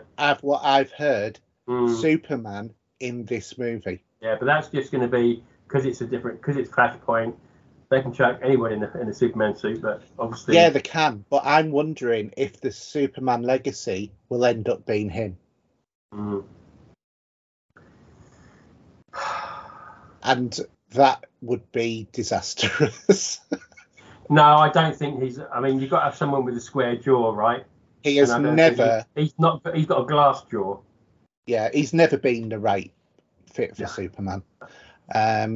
So if you haven't figured out who we're talking about, just do your internet on the. But if you don't want to, know. I mean, I know who that is because I've seen photographs originally when they did the casting for it. But yeah, I really want to see The Flash. I hope to get to see it on the big screen. I can't remember when it's coming out now. It's far away.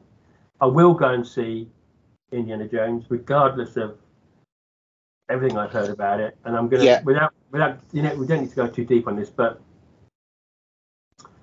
I think Cannes beefed it up a little bit when they went there and they showed it. It's his final outing, so you can't not see it. To be fair, it is the last Indiana Jones movie is going to be, and let's hope it's better than even though I did watch The Kingdom of the Crystal Skull the other weekend. I just don't know why I did. I just put it on. And there were some good bits in it. I mean, it's dreadful, but self-harming. Haley. But there were some little scenes, and I thought, yeah, that actually looks pretty cool, and some little bits in it. But then the bulk of the film is what it is. I was going to say, you must have been watching a different. No, I know. Jones and a kiss. And I mean, actually, you put Shia LaBeouf in that list of yours as well, really. Oh yeah. I mean, to be honest, he definitely comes below all of the ones that I've. I mean, we all watch Transformers, and we just about get away with that one, don't we? Yeah.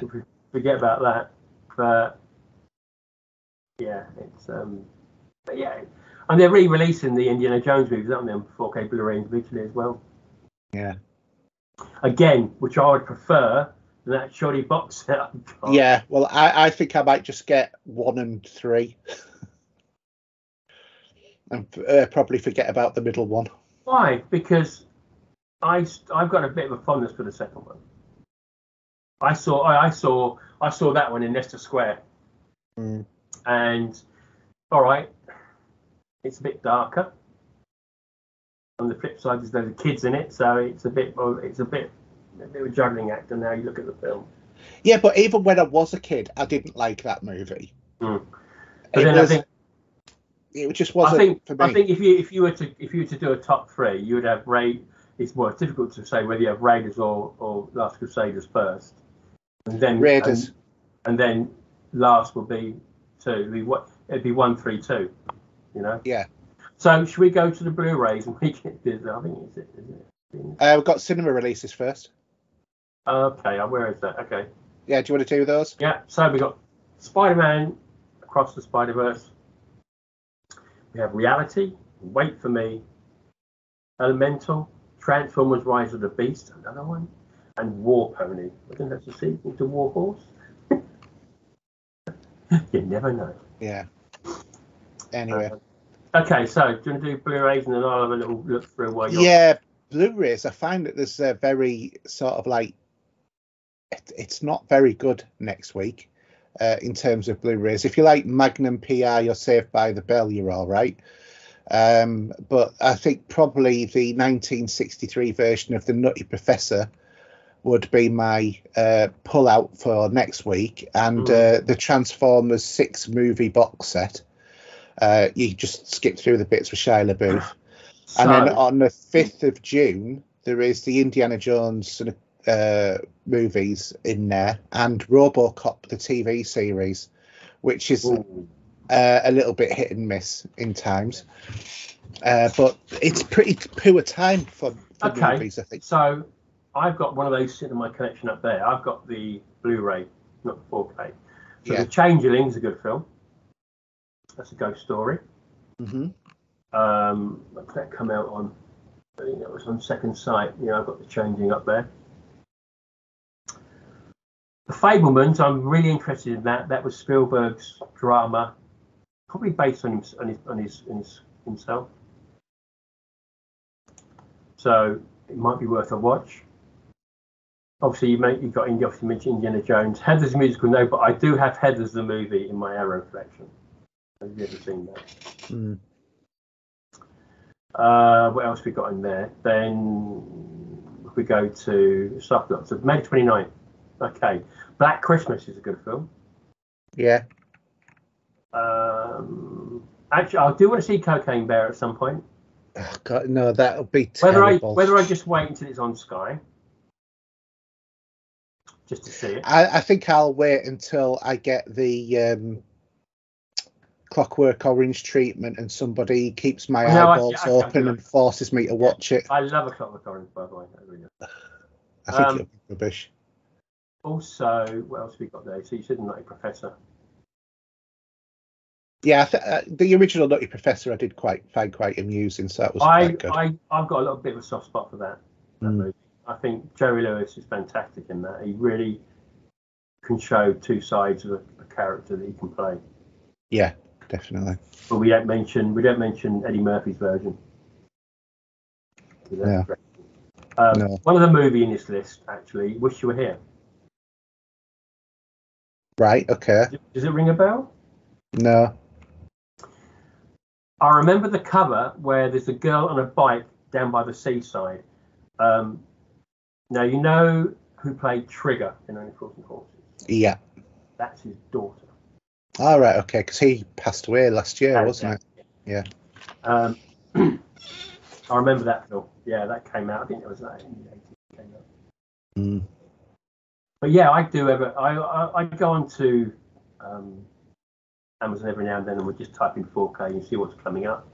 Yeah, I do that as well. There isn't anything that sparks my interest other than Associated Doors 2.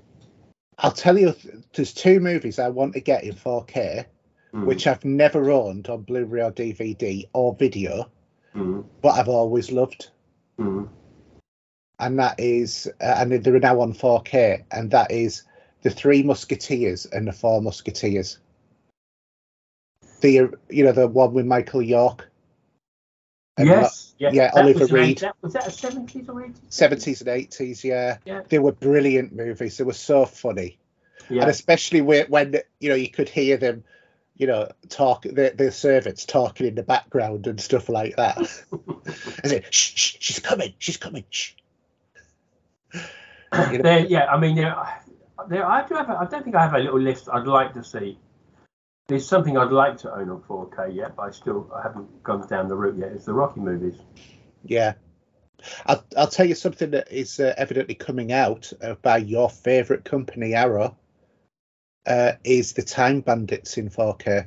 There's that, and there's another one as well they're bringing out. I had the Time Bandits on VHS, and I was watching it on there. I've got it on Blu-ray. But I'm seriously tempted by getting it in 4K. Yeah. I still, because of the USA version, and there isn't one here, I really want The Last Starfighter 4K. Obviously, you won't be able to pay the Blu-ray disc because it'll be region locked at the moment. But that's from Arrow as well. But they never did a release for the UK because it's not owned by them. I have got the Blu-ray in my collection up here, but again, that's just one of those movies. I watched a documentary about the boy from the Flight of the Navigator. Have you seen that? Many times. There's a nice little section on my Kickstarter. Yeah, no, I don't mean on your. I don't mean the movie. I mean the documentary about. No. Yeah. No. What I'm saying is, on the Kickstarter I did for the 80s science fiction movies. Yeah. About 3 hours long. Yeah. And there's a nice little section with him. He's the Flight of the Navigator. Mm. I mean, he's much older now, obviously. And yeah, and he's been in and out of jail and that as well, hasn't he? It was quite interesting seeing that, like these people that we grew up alongside. Yeah, I mean, I would have been probably, for me, I'd have been a teenager when that came out. Yeah, I was younger than that. It came out around the same time as Short Circuit, maybe. Yeah, somewhere around there. I love it. I do love that person. Number 5 is alive. Yeah, Steve Guttenberg. He I know he did Police Academy, but he did the other thing as well. You never see Steve Guttenberg now, do you? No, I've seen him. I saw him on Instagram chatting away recently. No, I mean on a movie. Oh, he must have retired. And I want Cocoon in 4K as well. Yeah, that was a great movie, was that? And Cocoon Returns. They could probably do it as a bundle. Have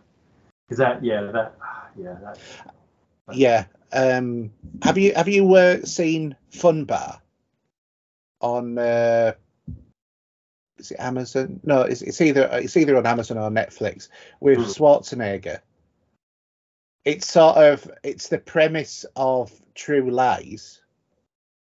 But yeah, it's the premise of True Lies, but in terms of he's a secret agent, and then he finds out that his daughter's also a secret agent in the same organisation. That's quite amusing. Yeah, actually, just reminded me. So the 4K story, as we know. So we are waiting for the Abyss release date. Yeah. And we're waiting for True Lies. Can't wait for that. I love that movie. I've got it on DVD down here. That's the only thing it's on. It's not even on Blu-ray, is it? I've got a shoddy little DVD. No. I think you can stream it in HD on Apple. But they've never put it on the DVD. It is to come out. It is to come out with obviously Avatar as well hasn't got a release date yet. They've released the latest one. They've got a date for that now in 4K. Yeah. And I imagine they'll release it at a similar time to get the juices flowing on that. But yeah, I really at the minute thinking about what you want on 4K personally. At the moment I can't think of much more at the minute. Yeah, I must admit, I'm working my way through buying the Game of Thrones seasons as well in 4K. Okay, each to their own on that one. Yeah, I like Game of Thrones. It took me a lot to get into it, but when I did get into it, I loved it. Let's do the cinema chart. So at number 5, we've got Beau is Afraid. At number 4, we have Are You There, God? It's Me, Margaret. At number 3 is Super Mario Bros. The movie. That's making a shed load of money, that movie. And it is actually very good as well. I have seen it. I took my son to see it. He absolutely loved it. I was expecting it to be, pretty naff. Not as naff as the Bob Hoskins version, but it ended up being quite enjoyable. There's Guardians of the Galaxy Volume 3, which I have seen at the cinema as well. Really good. Enjoyed that one. And then the last one is Fast X. How many more are they going to make? Who knows? But we've had a new cinema open in Northallerton. Oh, okay. We now have an Everyman cinema. Don't know, I haven't heard of that one. Everyman, I've not been in. There's one in Harrogate and stuff like that. I don't know whether it's a northeast sort of cinema, but you can order a meal while you're watching a movie, and you can sit in sofas and stuff like that, evidently. But it's like 15 quid each to see a movie, which I know for you down south, that is probably a normal amount for a cinema average ticket. Yeah, it is. Yeah. It is, yeah. Whereas in North Yorkshire, you're in six there. You don't do things like that. No. So Here's a penny. I'll either go 2.5 miles that way and pay 15 quid each, or I will go 6 miles that way and I'll pay like 7 quid. Depends what you want on the screen as well, to be fair. Yeah, and to be honest, I think I'm just going to stick to going to the Empire at Catterick rather than going to Northallerton because, and it's only a 4-screen cinema, is it? Catterick's got several screens. Okay. I'll get one of the Blu-ray charts. Yeah, we've got the number 5 new entry. We've got Hopping Mad, the Vampire Sequels. At number 4, new entry, Attack on Titan, the final season, part 2. At number 3, a re-entry of Fear and Loathing in Las Vegas. At number 2, we have Creed 3. And at number 1, we have Ant-Man and the Wasp, Quantum Mania.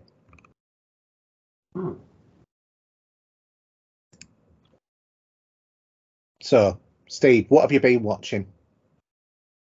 Oh, it's not even in there now. Wait, it's disappeared. It's disappeared. Let me freestyle into the movie database.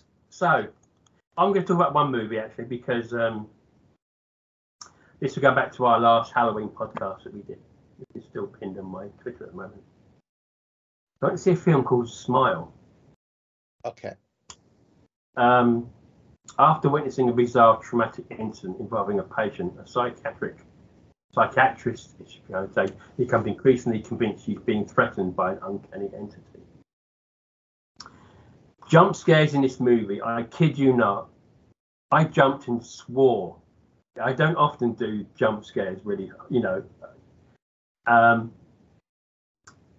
I really enjoyed it for what it was. I know some people don't like movies if they got jump scares in it because it's like false or whatever. But this psychiatric psychotherapist, if it's the right way to pronounce it with my mouth a minute, she witnesses a girl commit suicide in front of her. And at the time she's doing it, she's smiling. And she's convinced that this entity is after her. And she looks into the story of her story, which takes her back to other events on other people that have killed themselves. Mm-hmm. I enjoyed this movie. I'm going to put this up there with it because my second movie, I'll talk about in a minute, was probably... I wish I did want to watch it, but, you know, I won't get it back. But anyway, this movie, I saw this on, I think I saw it on Paramount Plus. So if you got that, you can sit and watch it. Quickly, and I don't know, when did we last talk? Probably a little while ago. Let me just quickly about the other one. So one of your favourite movies I watched the other day called Nope. As much as I love the director and what he's done with his movies, this movie was a bit of a weird one. It was blooming awful, is what it was. And I got halfway through and I couldn't watch anymore. I was just wondering where this movie was going to go. I mean, I love Get Out. That was a fantastic movie. And this one, Nope, actually, my missus, she said, that sucked. And after watching Smile, about a day later, she said, that was such a better, refreshing movie. And then the third movie I watched, was Scream 6. Oh, I watched that as well. I thoroughly enjoyed that. It was nice that they carried on the story from the last one with the same characters. Jenna Ortega's in it, for example, with her sister on that. It was nice to see back, if I can remember her name, from Heroes, Hayden Panettiere. Yeah. She looked much older now. I think she definitely grown up. Did. Yeah. Had you figured out who it was pretty quickly? I had my inklings actually. Yeah. Because I'm thinking, you know, I thought there's going to be more than there's going to be, you know, an abundance of people running around with the ghost mask on. Yeah, to be honest, some parts of that actually felt very original Screamish in the way that the dialogue was. I mean, obviously, you know, they've got rid of Sydney now. Yeah. She wasn't in it. I doubt that she'll probably return to that. I would have thought, unless they kill her off. I think that the next time we'll see her, they'll kill her off in this show. Yeah. If they go down the route of doing another one, you know. Yeah. But I did like the intro to the start of it. Interesting enough, this went slightly different, and we had that woman in the bar. Yeah. Samantha Weaving. I think she's great. I love her. She's brilliant. She came to a grisly end in the alleyway. But that had a twist to it, and I really liked that. It was different. So thoroughly enjoyed that movie. You know, so there's been some good films just of late. Unfortunately, Nope didn't tick all the boxes. As much as I was fascinated by the alien creature as what it was, if you don't know. Yeah. No, I'd figured out. It was sitting there in the cloud, waving itself like a. Yeah. Yeah. No, I just got halfway through and I thought, I know why this is called this, because you watch it and you go, nope, and you switch it off. Yeah. And by the way, you said about the director, I have no problem with Jonathan Peele. I have no problem with him at all. He's done some good stuff. I mean, but that film, I mean, left a sour taste, I think, in a lot of people's mouths. Yeah, I mean, it's another movie I need to see. I mean, I really need to see Evil Dead Rise at some point, which is the next in the Evil Dead series. Yeah, that's on at the Everyman in Northallerton, actually. Yeah, I really want to see that. At the moment, that's about it. I think I can't think of anything else I'm really wanting to watch at the moment. I mean, the film's coming out. As we know, we've got Mission Impossible, which I'm looking forward to. That I'll see on the big screen, and The Flash as well. Yeah. And come October, there'll be Saw 10 as well, or Saw X as it's known. Yeah. But yeah, I'd recommend Scream 6. I thoroughly enjoyed that. I think Jenny Ortega at the moment, she's really on a bit of a high with what she's doing. I think she's really. Oh yeah, she's one of the actresses of the hour. She is the in actress at the moment. Yeah. And as I say, she'll be doing plenty more things, I'm sure. And she is 24. She looks 15, but she's 24. Does. I know, and I mean, she did ever so well with the Addams Family spin-off.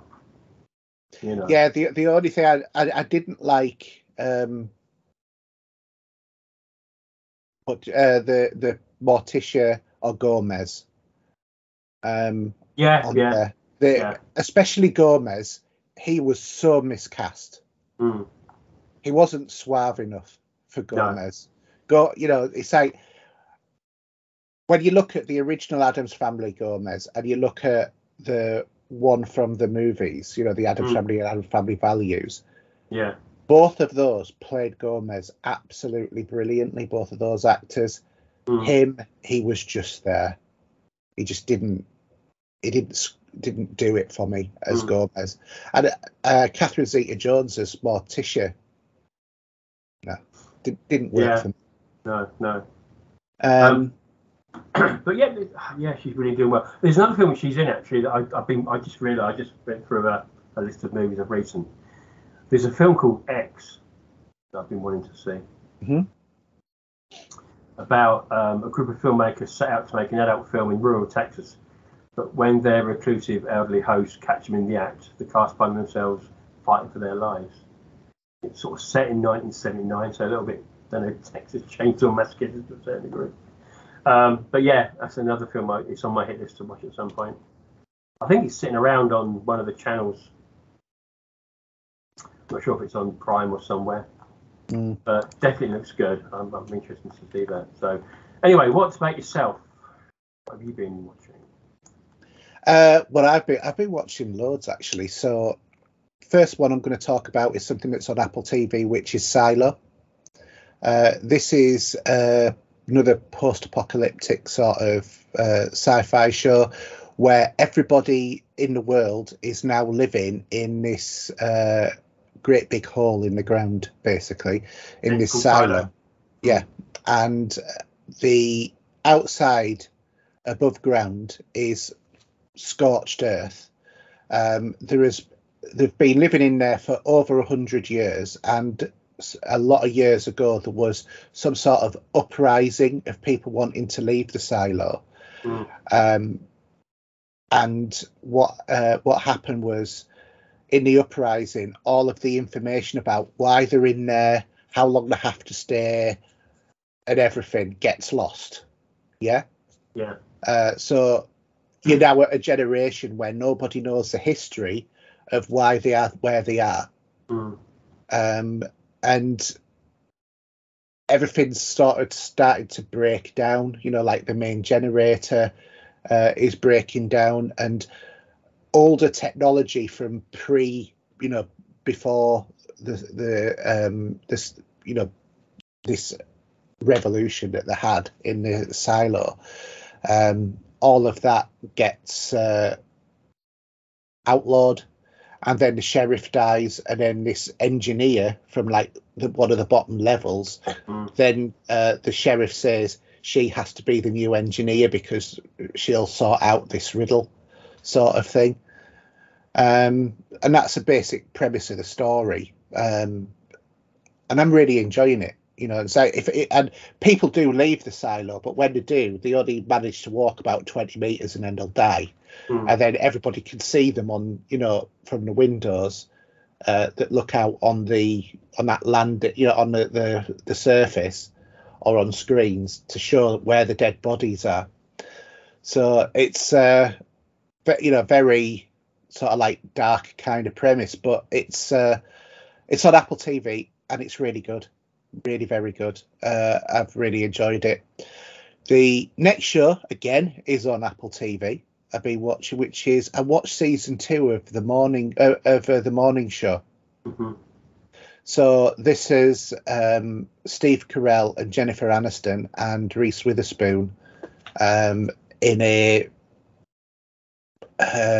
program. I'm trying to remember what it was called. Like, you remember the Gary Shandling show? No, remind me. Where it was about a TV. It was about a guy who had a chat show on American TV, but it was all about what happened in the background rather than seeing a TV program. Do you remember it? I think I do. Yeah. Well, the morning show is basically that, but with Jennifer Aniston and Steve Carell. Not Schofield. No, definitely not. Definitely not. Sorry. Oh, I'm so not gutted that he's finally off the TV. Another story for another day. Go on, carry on. Yeah, another story for another day. Much like the truth in this case. But in terms of the morning show, it's really interesting, kind of the way that they've done it, and they've also done this with the pandemic as well. So that, like, they show the rise of COVID and how that impacts on the show and stuff like that. And they're halfway through the pandemic, or the opening of the pandemic, and then that's when the season ends, sort of thing. But it's been really good. I hope that they do another series of that, because I would like to see what else happens in that kind of universe. Other shows that I've been watching as well. I've been continuing to watch Ted Lasso.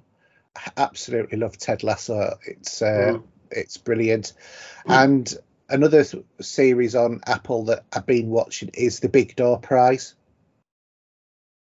Okay. So The Big Door Prize has Chris O'Dowd from the It Crowd. Yeah. And basically he's living in America, and this machine appears in this convenience store, and then people go in it and, put the hand on this thing, tell them the details, and then it says to them what their ultimate career should be. And then people suddenly start changing their lives to do what this thing does. And the first season's ended, but they've set it up for season 2, because at the end of the season, the machine says, do you want to now go to the next level, sort of thing. So I'm looking forward to that coming on again. I've really enjoyed that. And another one on Apple TV. So these are all Apple TV recommendations. Yeah, I don't have that privilege, but yeah, go on, carry on. Yeah, is Hello Tomorrow.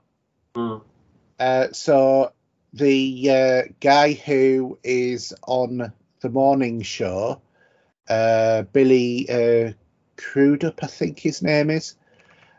He is like a salesman in this retro future. So everything is sort of like 1950s America, but they have hovering cars and jetpacks, and they can go to, Back to Part 2.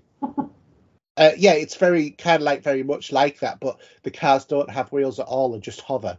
And they have like drones that will walk the dogs, and people live on the moon and stuff like that. And he's selling accommodation for people to go and live on the moon. And it's about him doing this role with these other people. And do you remember the nerd guy from Friends who was going out with Phoebe, and then he went away to invent nuclear fusion or whatever? Can't remember. Well, he's on. I didn't watch Friends that much. Right. And also it's got the I forgot what her name is. The woman who was on Star Trek Picard season 1 and 2 who became the Borg Queen. Yeah. Yeah, she's on it as well. As a disgruntled customer, as it were, because she buys her ticket to go and live on the moon and have this luxury place after leaving her husband, and then gets told, well, you won't be coming up to the moon for the next 6 months. And she was like, no, I want to go immediately, sort of thing.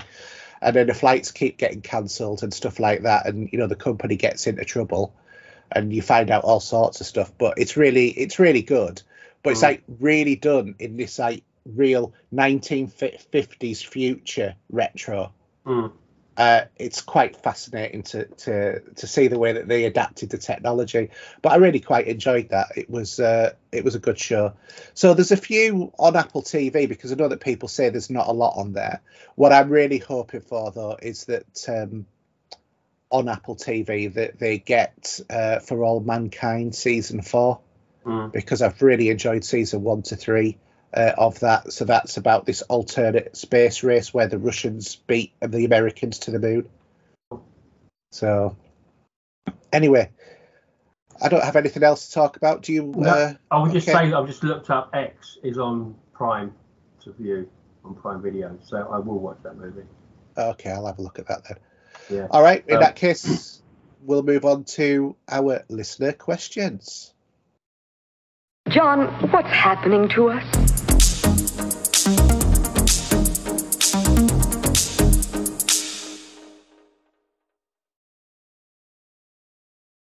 All right, listener questions. And Mark has sent in a couple of questions for us to kick off with. So his first question, and by the way, Mark, I hope that you and your family better now as well. Don't forget, we're always here if you need us. So Mark's first question is, what is your take on remakes? Do you like remasters or 10 to 15-year-old games, or think that the developer resources will be better placed on new original titles? Depends. If there's a game that the public adore that much, and with the console generations changing for how to play a game, the look, the feel, the speed, and everything else, all that goodness we get out of a next generation console, I think why not? We've had games over the years. Where we still get Series X updates and PlayStation 5 updates for games to push them a bit more with the console we've got and give them.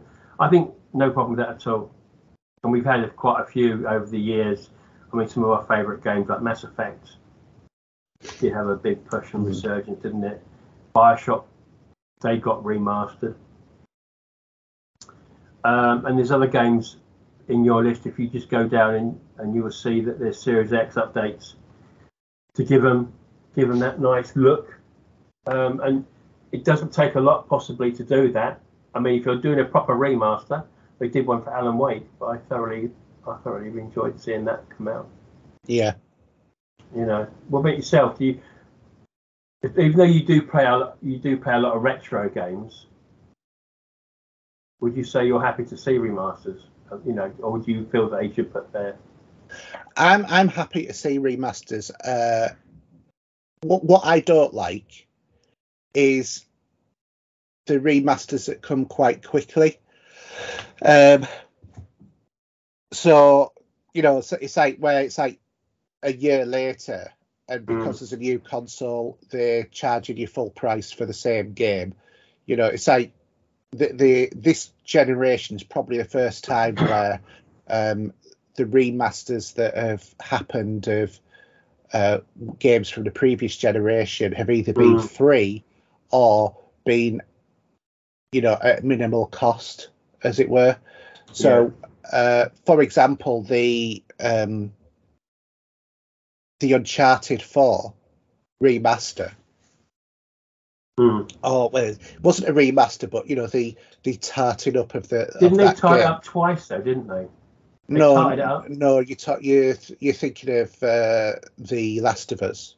No, didn't they? Did they brought out the collection for the Uncharted? And they tied up the collection. Yeah, but the collection they brought out the Uncharted collection, and then they brought out the update, didn't they? But it didn't have 4 in. But in terms of the update that they did to 4, you also got the cheaper game that was on the Uncharted, the one that didn't star Nathan Drake, free with it if you got the update. And I'd already played through and sold that game, so it was quite nice to get that back. But with the PS5 bells and whistles, you know, I do like the fact that for some of the older games have gone back and done it's not really a remaster, it's more like a polish of the original game.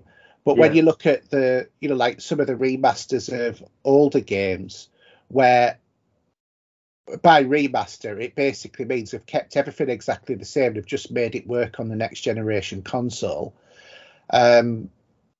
Sometimes they've worked, sometimes they haven't. They've been a bit more hit and miss. But in terms of the complete remakes, I really love Final Fantasy VII Remake. Yeah. And I think that there's been 1 or 2 other ones that have been really good as well. So, The Witcher did have a couple of banging updates, didn't it? Yeah, it did. And obviously we've got the next gen update on that now as well, with ray tracing and everything as well.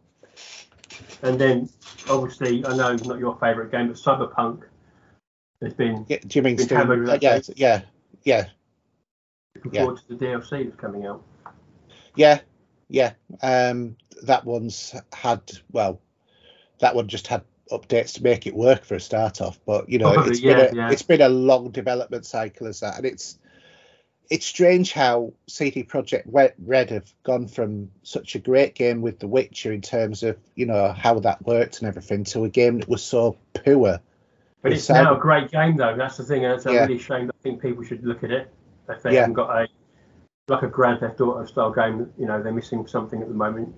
Well, a first-person Grand Theft Auto game. Yeah, I know you can play a first-person in Grand Theft Auto now, but I mean that, you know.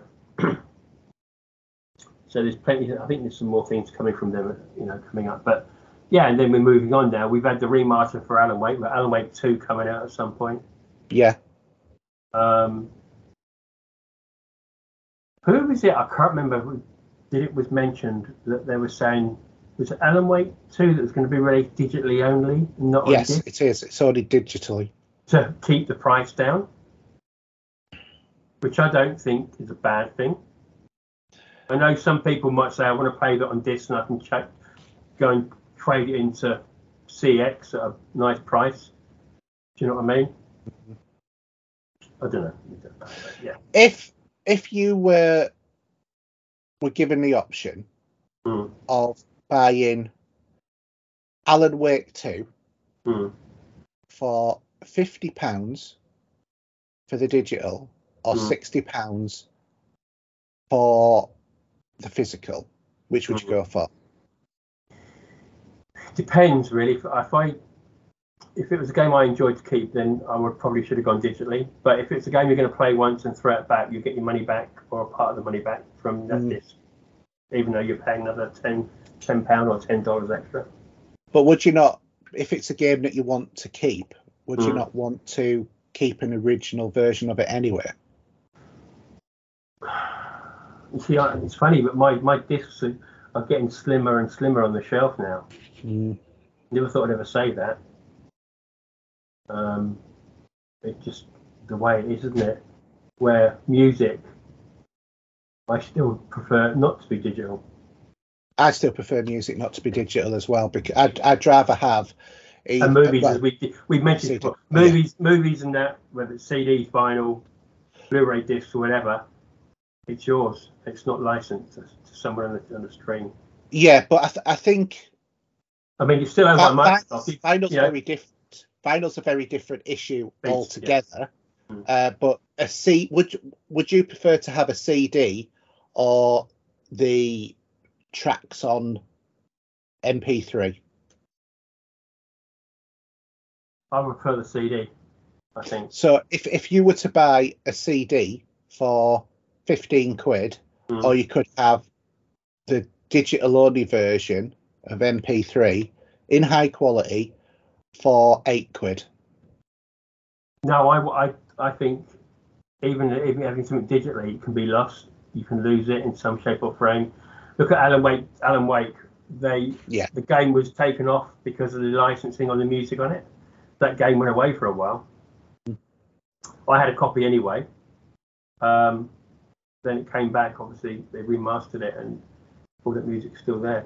I mean, on the PC, you just don't get original games anymore. I mean, I've got digital movies coming out of my ears, and I picked them up from Apple in the day. You know, certain movies. But you know, when you got this in your hand, it's like, okay. If you lose your internet in your house, still play your music. I can still play music. I can still watch a movie, and I'll always think that's just. The other thing as well, the other reason why I think owning a digital movie to owning a disc movie is a different thing, is because Sky, when you look at a Sky HD signal, is not as good as a Blu-ray HD signal. You get better definition off a Blu-ray. And the same goes with 4K as well. It's funny, I was watching. So we watched The Kingsman. It's a film I didn't mention. We watched The Kingsman last night. That looked pretty fun. Then I started watching the first Kingsman, actually, just off the back of it. But later on in the evening, for some reason, I put Jaws on. And I was sitting in the lounge off of Sky, where I could come in and watch it in 4K. But there's grain to it. I'm not sure if there's grain on the disc. I can't remember now, but some films do have that. This is one of the issues that there is about 4K movies: is do you have grain or not? Yeah, because grain at the end of the day. I mean, to be fair, if you watch the documentary on Jaws, on how they cleaned the print up, that was painstaking. And the same thing for Star Trek. When they found all those prints of the original series in that warehouse, and then they decided to clean that up in the same way, and then also give you the digital effects to improve it. It looks immaculate. I mean, when you look at Star Trek: The Director's Cut, that in 4K, that's one of the most beautiful films you can watch in 4K. It's, you know, especially with I'm so familiar with that film in HD, and it's just like I'm so familiar with it in DVD because I still got me DVD of it when it came out years ago. Yeah, but I mean that is next gen, and I haven't. And obviously, CG has its place in movies. We're going to go way off a tangent here, but I've got to eat at some point. CGI has its place in movies, and sometimes it doesn't have its place in movies. So when you're going to see a film like Avatar: The Way of the Water, whatever it is, you've seen that. you say the CG looks amazing, but it's CG, so it will look amazing. Obviously, Yeah. the imagery is what makes it look amazing. And when you see that come out on Blu-ray in a few months' time, I've seen it's a 3-disc. I think it's a 3-disc for it. I think the thing is with that film, I would have rather that they spent a little bit more time in terms of making it an actually engaging story and less time on the CG. Yeah, and where I can look at another movie that I don't mind that a lot of people hate, and the story is a bit lackluster, and one of the characters, they say she didn't really put out the bag, and it was Valerian. I don't mind that movie, actually. Visually, it's stunning. It really is. The aliens and everything else. Story, maybe not so much. And the actress that played in it, you know, she weren't up to scratch apparently. But it's up to yourselves and what you think about it. But 4K and not 4K and fake 4K. Depends how they go with it, you know. Yeah. Anyway, it's just rambling now. Okay, do you want to do this next question? Yeah, was this one for me, was it? Yeah. Okay. So Mark was saying, are you happy to have a game continue for many years by adding updates, expansions and DLC? Are full-blown sequels better? Is it a lazy development? It's not a lazy development.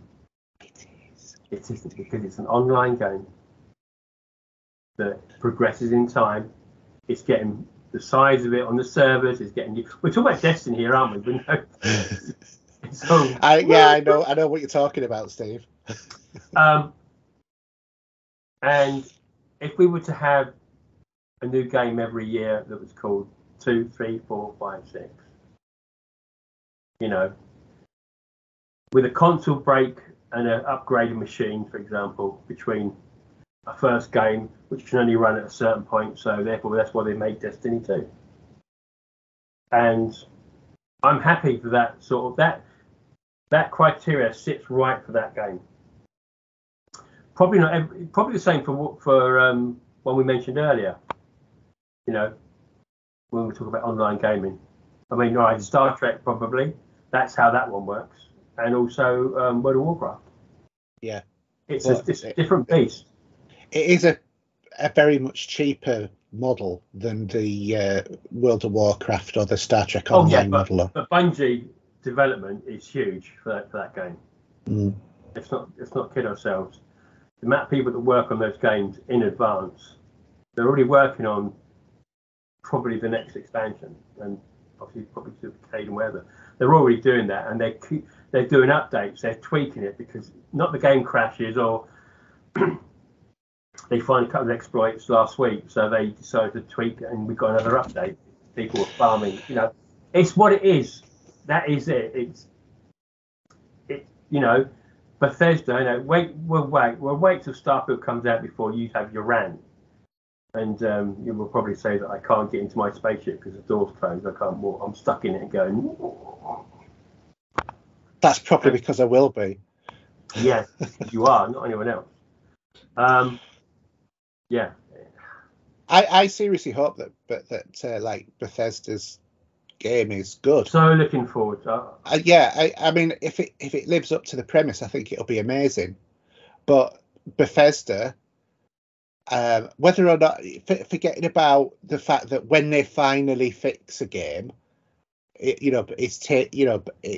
a very popular game. Look how Bungie work compared to Bethesda. Because Bethesda are putting updates all the time.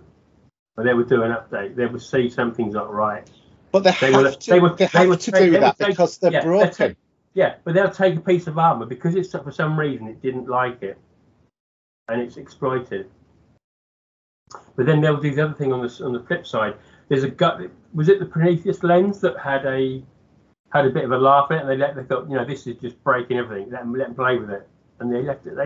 Right, so not Bethesda then, Bungie. You mean? Bungie, sorry, yeah. You know? Yeah, because Bethesda, you know, get to the point of product testing and then say, right, okay, let's get all of the users to product test.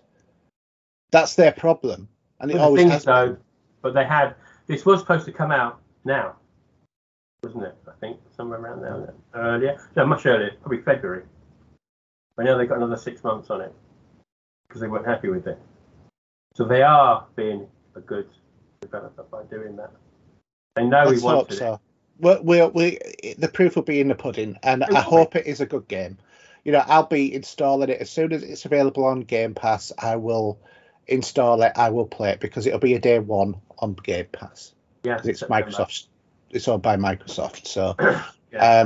we'll just have to wait and see. Whether that's the story I heard where people will be trading in their PS5 for an Xbox because they want to play it, I don't know. No, I can't see that happening, to be honest. A joke on there.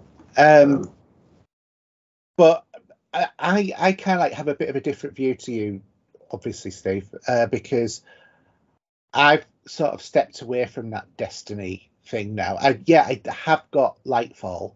I've played it twice, and I've just been, both times have been, I can't be bothered with this grind. I want to do different things. I don't want to be made to go and do the Trials of Osiris, or go and do a raid, or go and do bounties, or whatever it is that they're trying to, or multiplayer Crucible. Really don't want to play Crucible, but I have to because I have to get this bit in this quest so I can move this bit on. I hate that. I've always hated that. I don't think in this last one you have to do the Crucible. So. Well, no. It's you just, not even jumped on with me just to have a bit of fun to see where your problems lie. My problem lies in the whole of the basic way that Destiny operates. Well, I think it's better that you play retro games than play Bungie. You're much happier. You're much happier there in that environment. I'm happier playing a variety of different games rather than the same thing over and over again. Yeah. And that's not criticizing anybody or anything. We all like different things. Some people look at retro games and go, I hate retro games. If I had the money to do it and pick up a PS5, there's probably some games in there I could play that I can't play on the Xbox. A lot of games you can't play on the Xbox, yeah. Yeah, but I do like story-driven games, and PlayStation do well with that. Yeah, they do. They do. I've still got something to play on the. I mean, you can get like Forbidden West and play it on your Pro. Well, I've played that. I own that. No, Forbidden West. Oh, sorry, what, the DLC? No, the new game. Oh, sorry. Okay. Oh, the new game, right? Okay. Yeah. Most of the games that have been released still are also on the Pro. Yeah. So you could play those. Except for Final Fantasy, is that still going that way or not? They say they're taking I can't remember if Final Fantasy was on. Which is a shame because I've got the first part, but the second part is only going to go on the PlayStation. Do you mean Crisis Core? No, what about Final Fantasy? Yeah, that is Final Fantasy. The remake. What's the reboot or the remake? I can't remember. The remake of Final Fantasy VII. Final Fantasy VII. I've got the first part. Right. I don't know what they're doing about the second part because that's second part is only on the PS5. I don't know. I don't know. Because it's not fair. Well, I mean, do you know what I mean? If that is the case, that is the actual second part, because the second one in the Final Fantasy VII was Final Fantasy VII Crisis Core, which was a prequel. Well, I don't care about that. I want to play Final Fantasy VII that I know. Yeah, well, I've literally just picked up Crisis Core today. Yeah. So I'm going to be installing that and playing that over the next few days because I've got a few days off. But yeah, I mean, I don't know. I like full-blown sequels. I'm looking forward to Alan Wake 2. For me, it's got to be a good game, and I don't want it, good narrative, and I don't want it to have very repetitive. Well, we love franchises, and you're going to get that, and you get repetitiveness in franchises to a certain degree anyway, because they keep that, and let the story be different, but it'd be still, the backbone is still the same, whether it's Mass Effect or anything. Even though, I'm a great Assassin's Creed fan. I didn't like Valhalla. I've not played Valhalla. I don't like Valhalla because I just think that the whole environment is depressing. You know, that Era. 15th century Earth or whatever, England. I just did not like it, and it doesn't feel a flaw. The leveling up seems to be very slow in comparison to other games, and you know that you're surrounded by areas where if you walk into them, you're going to be virtually instant death. I just don't like. I just found that game to be annoying.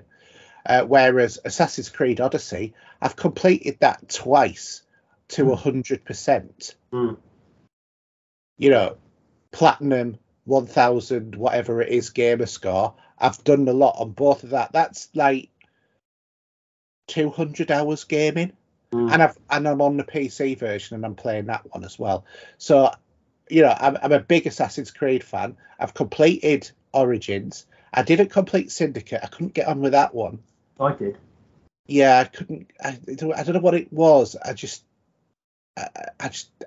You know, and the only other one I haven't completed was Rogue. No, I haven't. No. That's I played that quite a bit. Yeah, that was on the original consoles when it went. Yeah. You know, that was the taster for them because they're not getting that. Yeah. Remember rightly. Yeah, it was when we got Unity on the Xbox One. The original consoles got Rogue, but then the new consoles also got Rogue as well. So, yeah, I think it all depends on the game. But expansions are all right. I used to like Destiny and the expansions, but I just got sick of it in the end. Well, it's a shame because the story's really good. Yeah. How that's gone. And then that will link with Cade as well, I think, from what I can work out. But it's when they start also incorporating all of the mechanics into it. Of you've got to stand on this plate, and you've got to, you know, when you turn this colour, you've then got to start jumping on these invisible steps and then shoot at, you know, this great big face that's in the middle of the screen. But that's just the core mechanics of a game. So They do change. I mean, right, for example, at the moment we're underwater. At the moment, we're underwater, capturing globes of air to get to a point where we get out of the water and we're fighting and we're doing this and we're doing that. Well, these are raid mechanics, which I know are integral to the raid, but things like, you know, the vault of glass with the jumping. I mean, we used to sit there and laugh our heads off. Trying to jump. My Warlock wasn't the best, I must admit. Then. Yeah, no, we used to take the mick out of you. I used to furiously doing that. I know. Yeah. But I mean, yeah, it is what it is. I mean, it's not for you anymore. It's not for you. That's fine. It's your prerogative. Yeah. But anyway, also it's quite nice going back to some of the old games as well. Yeah. Anyway, next question is from Paul Wilson, who's down as top contributor. So he's Paul's a very good supporter for the show. So, as there are any films or games that have left you feeling genuinely scared or mentally disturbed by or to the point that you've not been able to continue watching or playing? I put games down because I had to make a decision in a game. And I physically had to put the game down. I've not been... I mean, I can play through a scared game. I'm sure Paul will talk about Resident Evil. And I was probably shitless to a certain degree in that game. But I think Fable was any game that actually... Was it Fable or was it something else? I think it was a COD where I had to put it down and think about it before I did it. Was this that moral choice one? Yeah. I think that was... I think I had to put it down for Fable as well. I think there was something to do with your dog, and I actually had to think, well, hold on a minute. I have to walk away from it and think about it. But from a horror perspective, I just eat it up anyway. If I'm scared and I get jumps, I don't mind that. I think I feed off of it in games. Whether it's Alan Wake or Resident Evil or whatever, any other, you know, type of horror genre that, you know, zombies and, you know, whatever. Yeah. Thank you. Yeah. I've never been, I would say, that genuinely disturbed by a game or a movie. I would say that the one movie that has really genuinely disturbed me when I watched it, and it was more because of the premise of the film rather than the film itself, was, believe it or not, Terminator. Because that, when that came out in the 80s, was when we first started talking about the singularity and AI and stuff like that.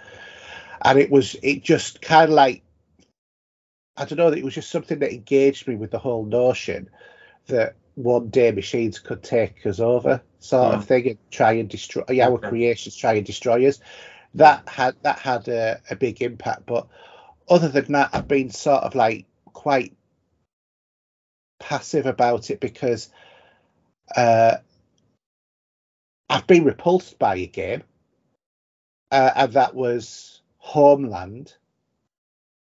And that was where a guy gets sprayed in the brains by a hammer. And it was just sort of like, that felt unnecessary. But it wasn't scared of the game. Oh, I've had nightmares over a movie. When I was 15, when I saw The Exorcist, not that I just had a nightmare, I had a Reagan sitting at the end of my bed and freaked me right out. Yeah. You know, watching her sitting there, my bed did my head in. But, yeah, interesting. Okay, should we move to Scott Kidd then? Yeah. Conspiracy theorists and the rise of TikTok. Do you think there are linked? Some believe in a digital ID and social scoring coming and 15-minute neighborhood. I'm not sure what the 15-minute neighborhood, but in terms of social scoring, I think we've already got that, because that's why when you do an internet search and you look for a lawnmower and then suddenly you go on to Amazon and it's selling you lawnmowers. Or even when you talk about it. Yeah, exactly. Which is really creepy, because that microphone is telling them something, isn't it? Yeah, of course it is. Yeah, so in terms of that, but in terms of the rise of TikTok linked to conspiracy theories, definitely not, because conspiracy theories have been here well before. I mean, because the Chinese and government was saying that you weren't allowed to have TikTok on your phones, weren't you, and stuff like that. I think. Yeah, I mean, we know from like the whole Brexit debate and the Cambridge Analytica and the targeting of sort of like on the fence sort of people, because they made the leaving of Brexit. That wasn't a thing about are we better off in the EU or not. It was a thing about xenophobia and fear of people from other countries. That's what it was about. That's what the battle that they fought. But that wasn't the battle about what it was about. It was about whether or not we were economically better in Europe. And I think it just brought out the evil side, and they were targeting people. It's been proven that was the case. There's documentaries on Netflix about it and stuff like that, and that's what I think is wrong. I mean, in terms of I actually quite find conspiracy theories to be really interesting, and it's like I don't know if you've ever heard of him, but I watch a guy called Creaky Blinder. No. He's a YouTuber, and what he does is he does humorous videos about people who do conspiracy theories, such as man never went to the moon, and flat earthers, and also Karens and sovereign citizens. Yeah, JFK, all of that sort of. You watch his channel, Creaky Blinder. I mean, then you got Mexico, and you got the alien scenario, I suppose. Yeah, all he does all of that sort of stuff, but he tends to specialize in like flat earthers and stuff like that. And to me, flat earthers is something I'm fascinated with, not because I believe in a flat earth, because I don't. We are on a globe floating through space. We know that. We've got we know that. that. Yeah, we know that. You can go in a hot air balloon high enough and you can start to see the curvature of the earth. No, I'm not on. I don't believe in what flat earthers do, but what gets me is the fact that in this day and age anybody believes that when it can be proved. Do you know what I mean? I know that Australia is there. I don't need to go there to be proven that it's there. Do you know what I mean? I'd like to go there. I'd like to go there, yeah. I'd like to go to the moon, but I don't need to go there to prove that it is a real place and that man has walked on there. Do you know what I mean? Because the opposite of if it was a cover-up is just so ludicrous. And they couldn't keep it covered up for so long with all those millions of people who would have been involved with it over the years. It's just utterly, utterly ludicrous. And I just find conspiracy theories to be really quite interesting, how people can skew off and take something and twist it. I forgot what his name is, but Ike, whatever he is, and there's like of Gods, is it Of Gods and Men, something like that? There's a book that's by a famous conspiracy theorist which I read years ago, and like all this about ancient aliens and all of that. I just find the whole topic really fascinating, but more in terms of the why the hell do people think these things rather than believing them. Okay. So right, Jason Toon, last one. So with Tekken 8, Street Fighter 6 and Mortal Kombat 1 on the horizon, are there any other fighting games you'd like to receive another installment? He said he'd like Soul Calibur, personally. I'd have to look and see if I can find it, which one it was. Oh, by the way, I just Assassin's Creed Mirage is on Xbox for pre-order. Yeah. Out in October. And the deluxe edition compared to the is a difference of £4. For $49.99 the deluxe and $44.99 for the standard. In the store, interesting. Not 80 or 70 quid. Yeah, well, it's sort of like supposed to be cut down from Assassin's Creed Origins. Yeah. I need to go to my games, don't I? The one, my games, there we go, seal. Are you thinking of Injustice? Yeah. I really enjoyed playing as Wonder Woman and Superman. I bet you did. I loved it. No, it was such a good game. And there was Injustice 2 as well, if I remember rightly. Yeah, that was Of Gods and Men, wasn't it? I think it was. I do have the latest Mortal Kombat as well, where you're playing as, I think, Terminator and stuff like that. I think it was you do as well. You can go in there to make different characters. And that was a bit of fun. But I'm crap online. I just play story mode, Yeah. Are you up for is fighting games your niche or not? They can be. I used to be a big Tekken and Dead or Alive player. I'd like to see a new Dead or Alive game. Yeah, I bet you do. Yeah, where I'm 99 years old. To be fair, I used to actually quite enjoy them as games. The Tekken, definitely interested in playing. I'm going to go really old school in terms of a game I'd like to see brought up to date. How about International Karate? Sorry, I haven't got a skew with you what that one is, to be fair. It was on the Commodore 64. Oh, well, there you go. That's probably why I don't know, yeah. And it was out at the same time as Mortal Kombat as well. IK Plus, where that was the first time you would do like normal karate fighting, but you would have like two adversaries on at you at the same time. That'd be quite interesting to see brought up to date. Anybody remember that? Let us know. So yeah, so there's another couple, but I really do want to get one of these Pandora boxes, which are like the arcade machines, but in a box with a couple of lots of sticks on, and then have me and my son play some like proper old vintage retro arcade machine games. See, that's your niche, the old school. It's becoming that way, yeah. It's becoming Seriously, that way. it's seriously a problem. But I play modern games and I play I know you do, but you really do love retro, yeah? More so. I think if we stop making games altogether, you'll be happy because you'd be just playing those retro ones and you'll love it. You'd be like a pig in doo-doo. Yeah. Yeah. You know what I mean? But just because it's old doesn't mean it's knackered. No, I know. Exactly. And that's the same for movies. I tell my missus that. Well, watching a film that's 20 years old. Yeah, but it's a good film. I'll tell you what, my son loves older movies. Last night we watched They Live. Yes. And he absolutely loved that movie. Did he get it? Yeah, he completely got it. It took him a while to get the premise, and he was asking questions. You say, why is this? Why is that? And I was explaining it to him. And then it was bit. So you'll find that out in a minute. Just keep watching, sort of thing.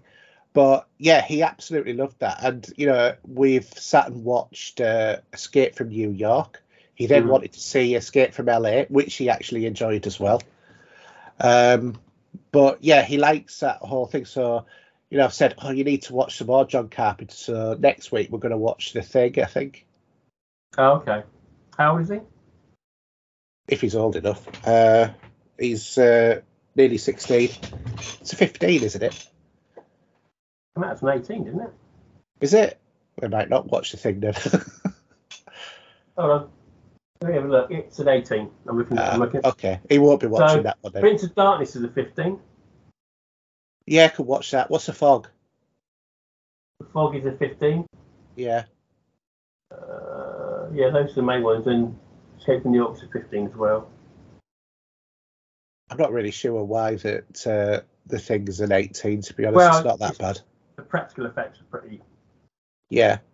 But when you actually look, this is interesting, right? Total Recall. Actually, get him to watch the... I know it's not great. But it might... For later, get him to watch the prequel.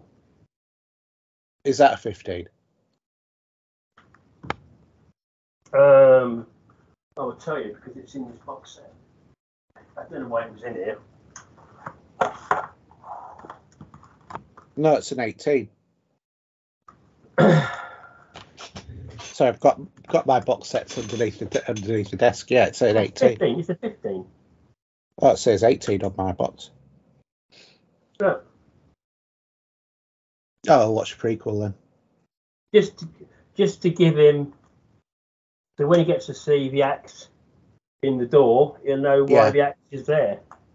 Yeah, because I mean, he's watched Big Trouble in Little China. Yeah. And he loved that. He has actually seen Total Recall, and the reason why I let him watch that is because although it says 18 on my 18, box, isn't it? Sky started showing it as a 15. Okay. Sky had a 15, so if it's been reclassified, because let's face it, it's not scary. The most disgusting bit is where there's a guy with, what's his name? The baby coming out of his stomach.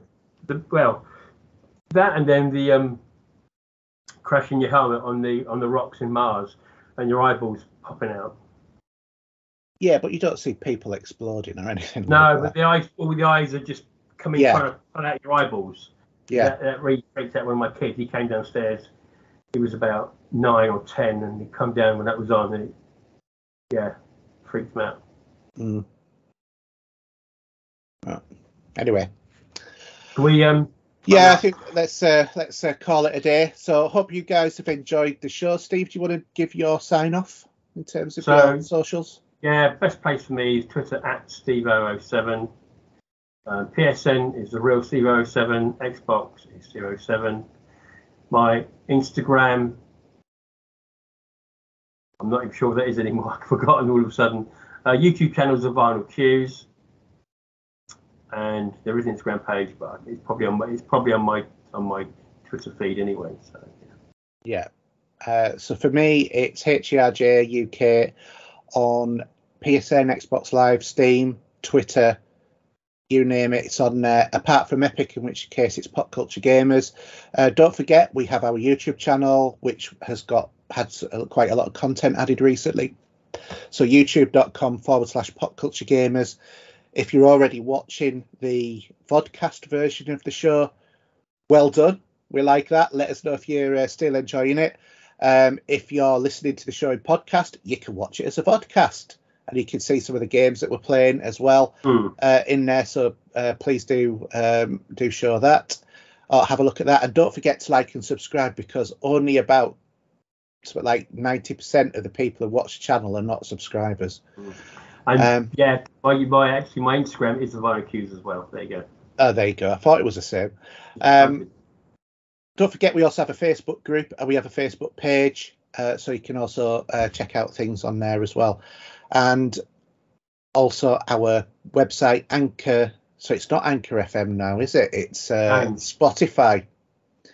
So you will now find us on Spotify, because Anchor has gone, and it's now just Spotify podcasts.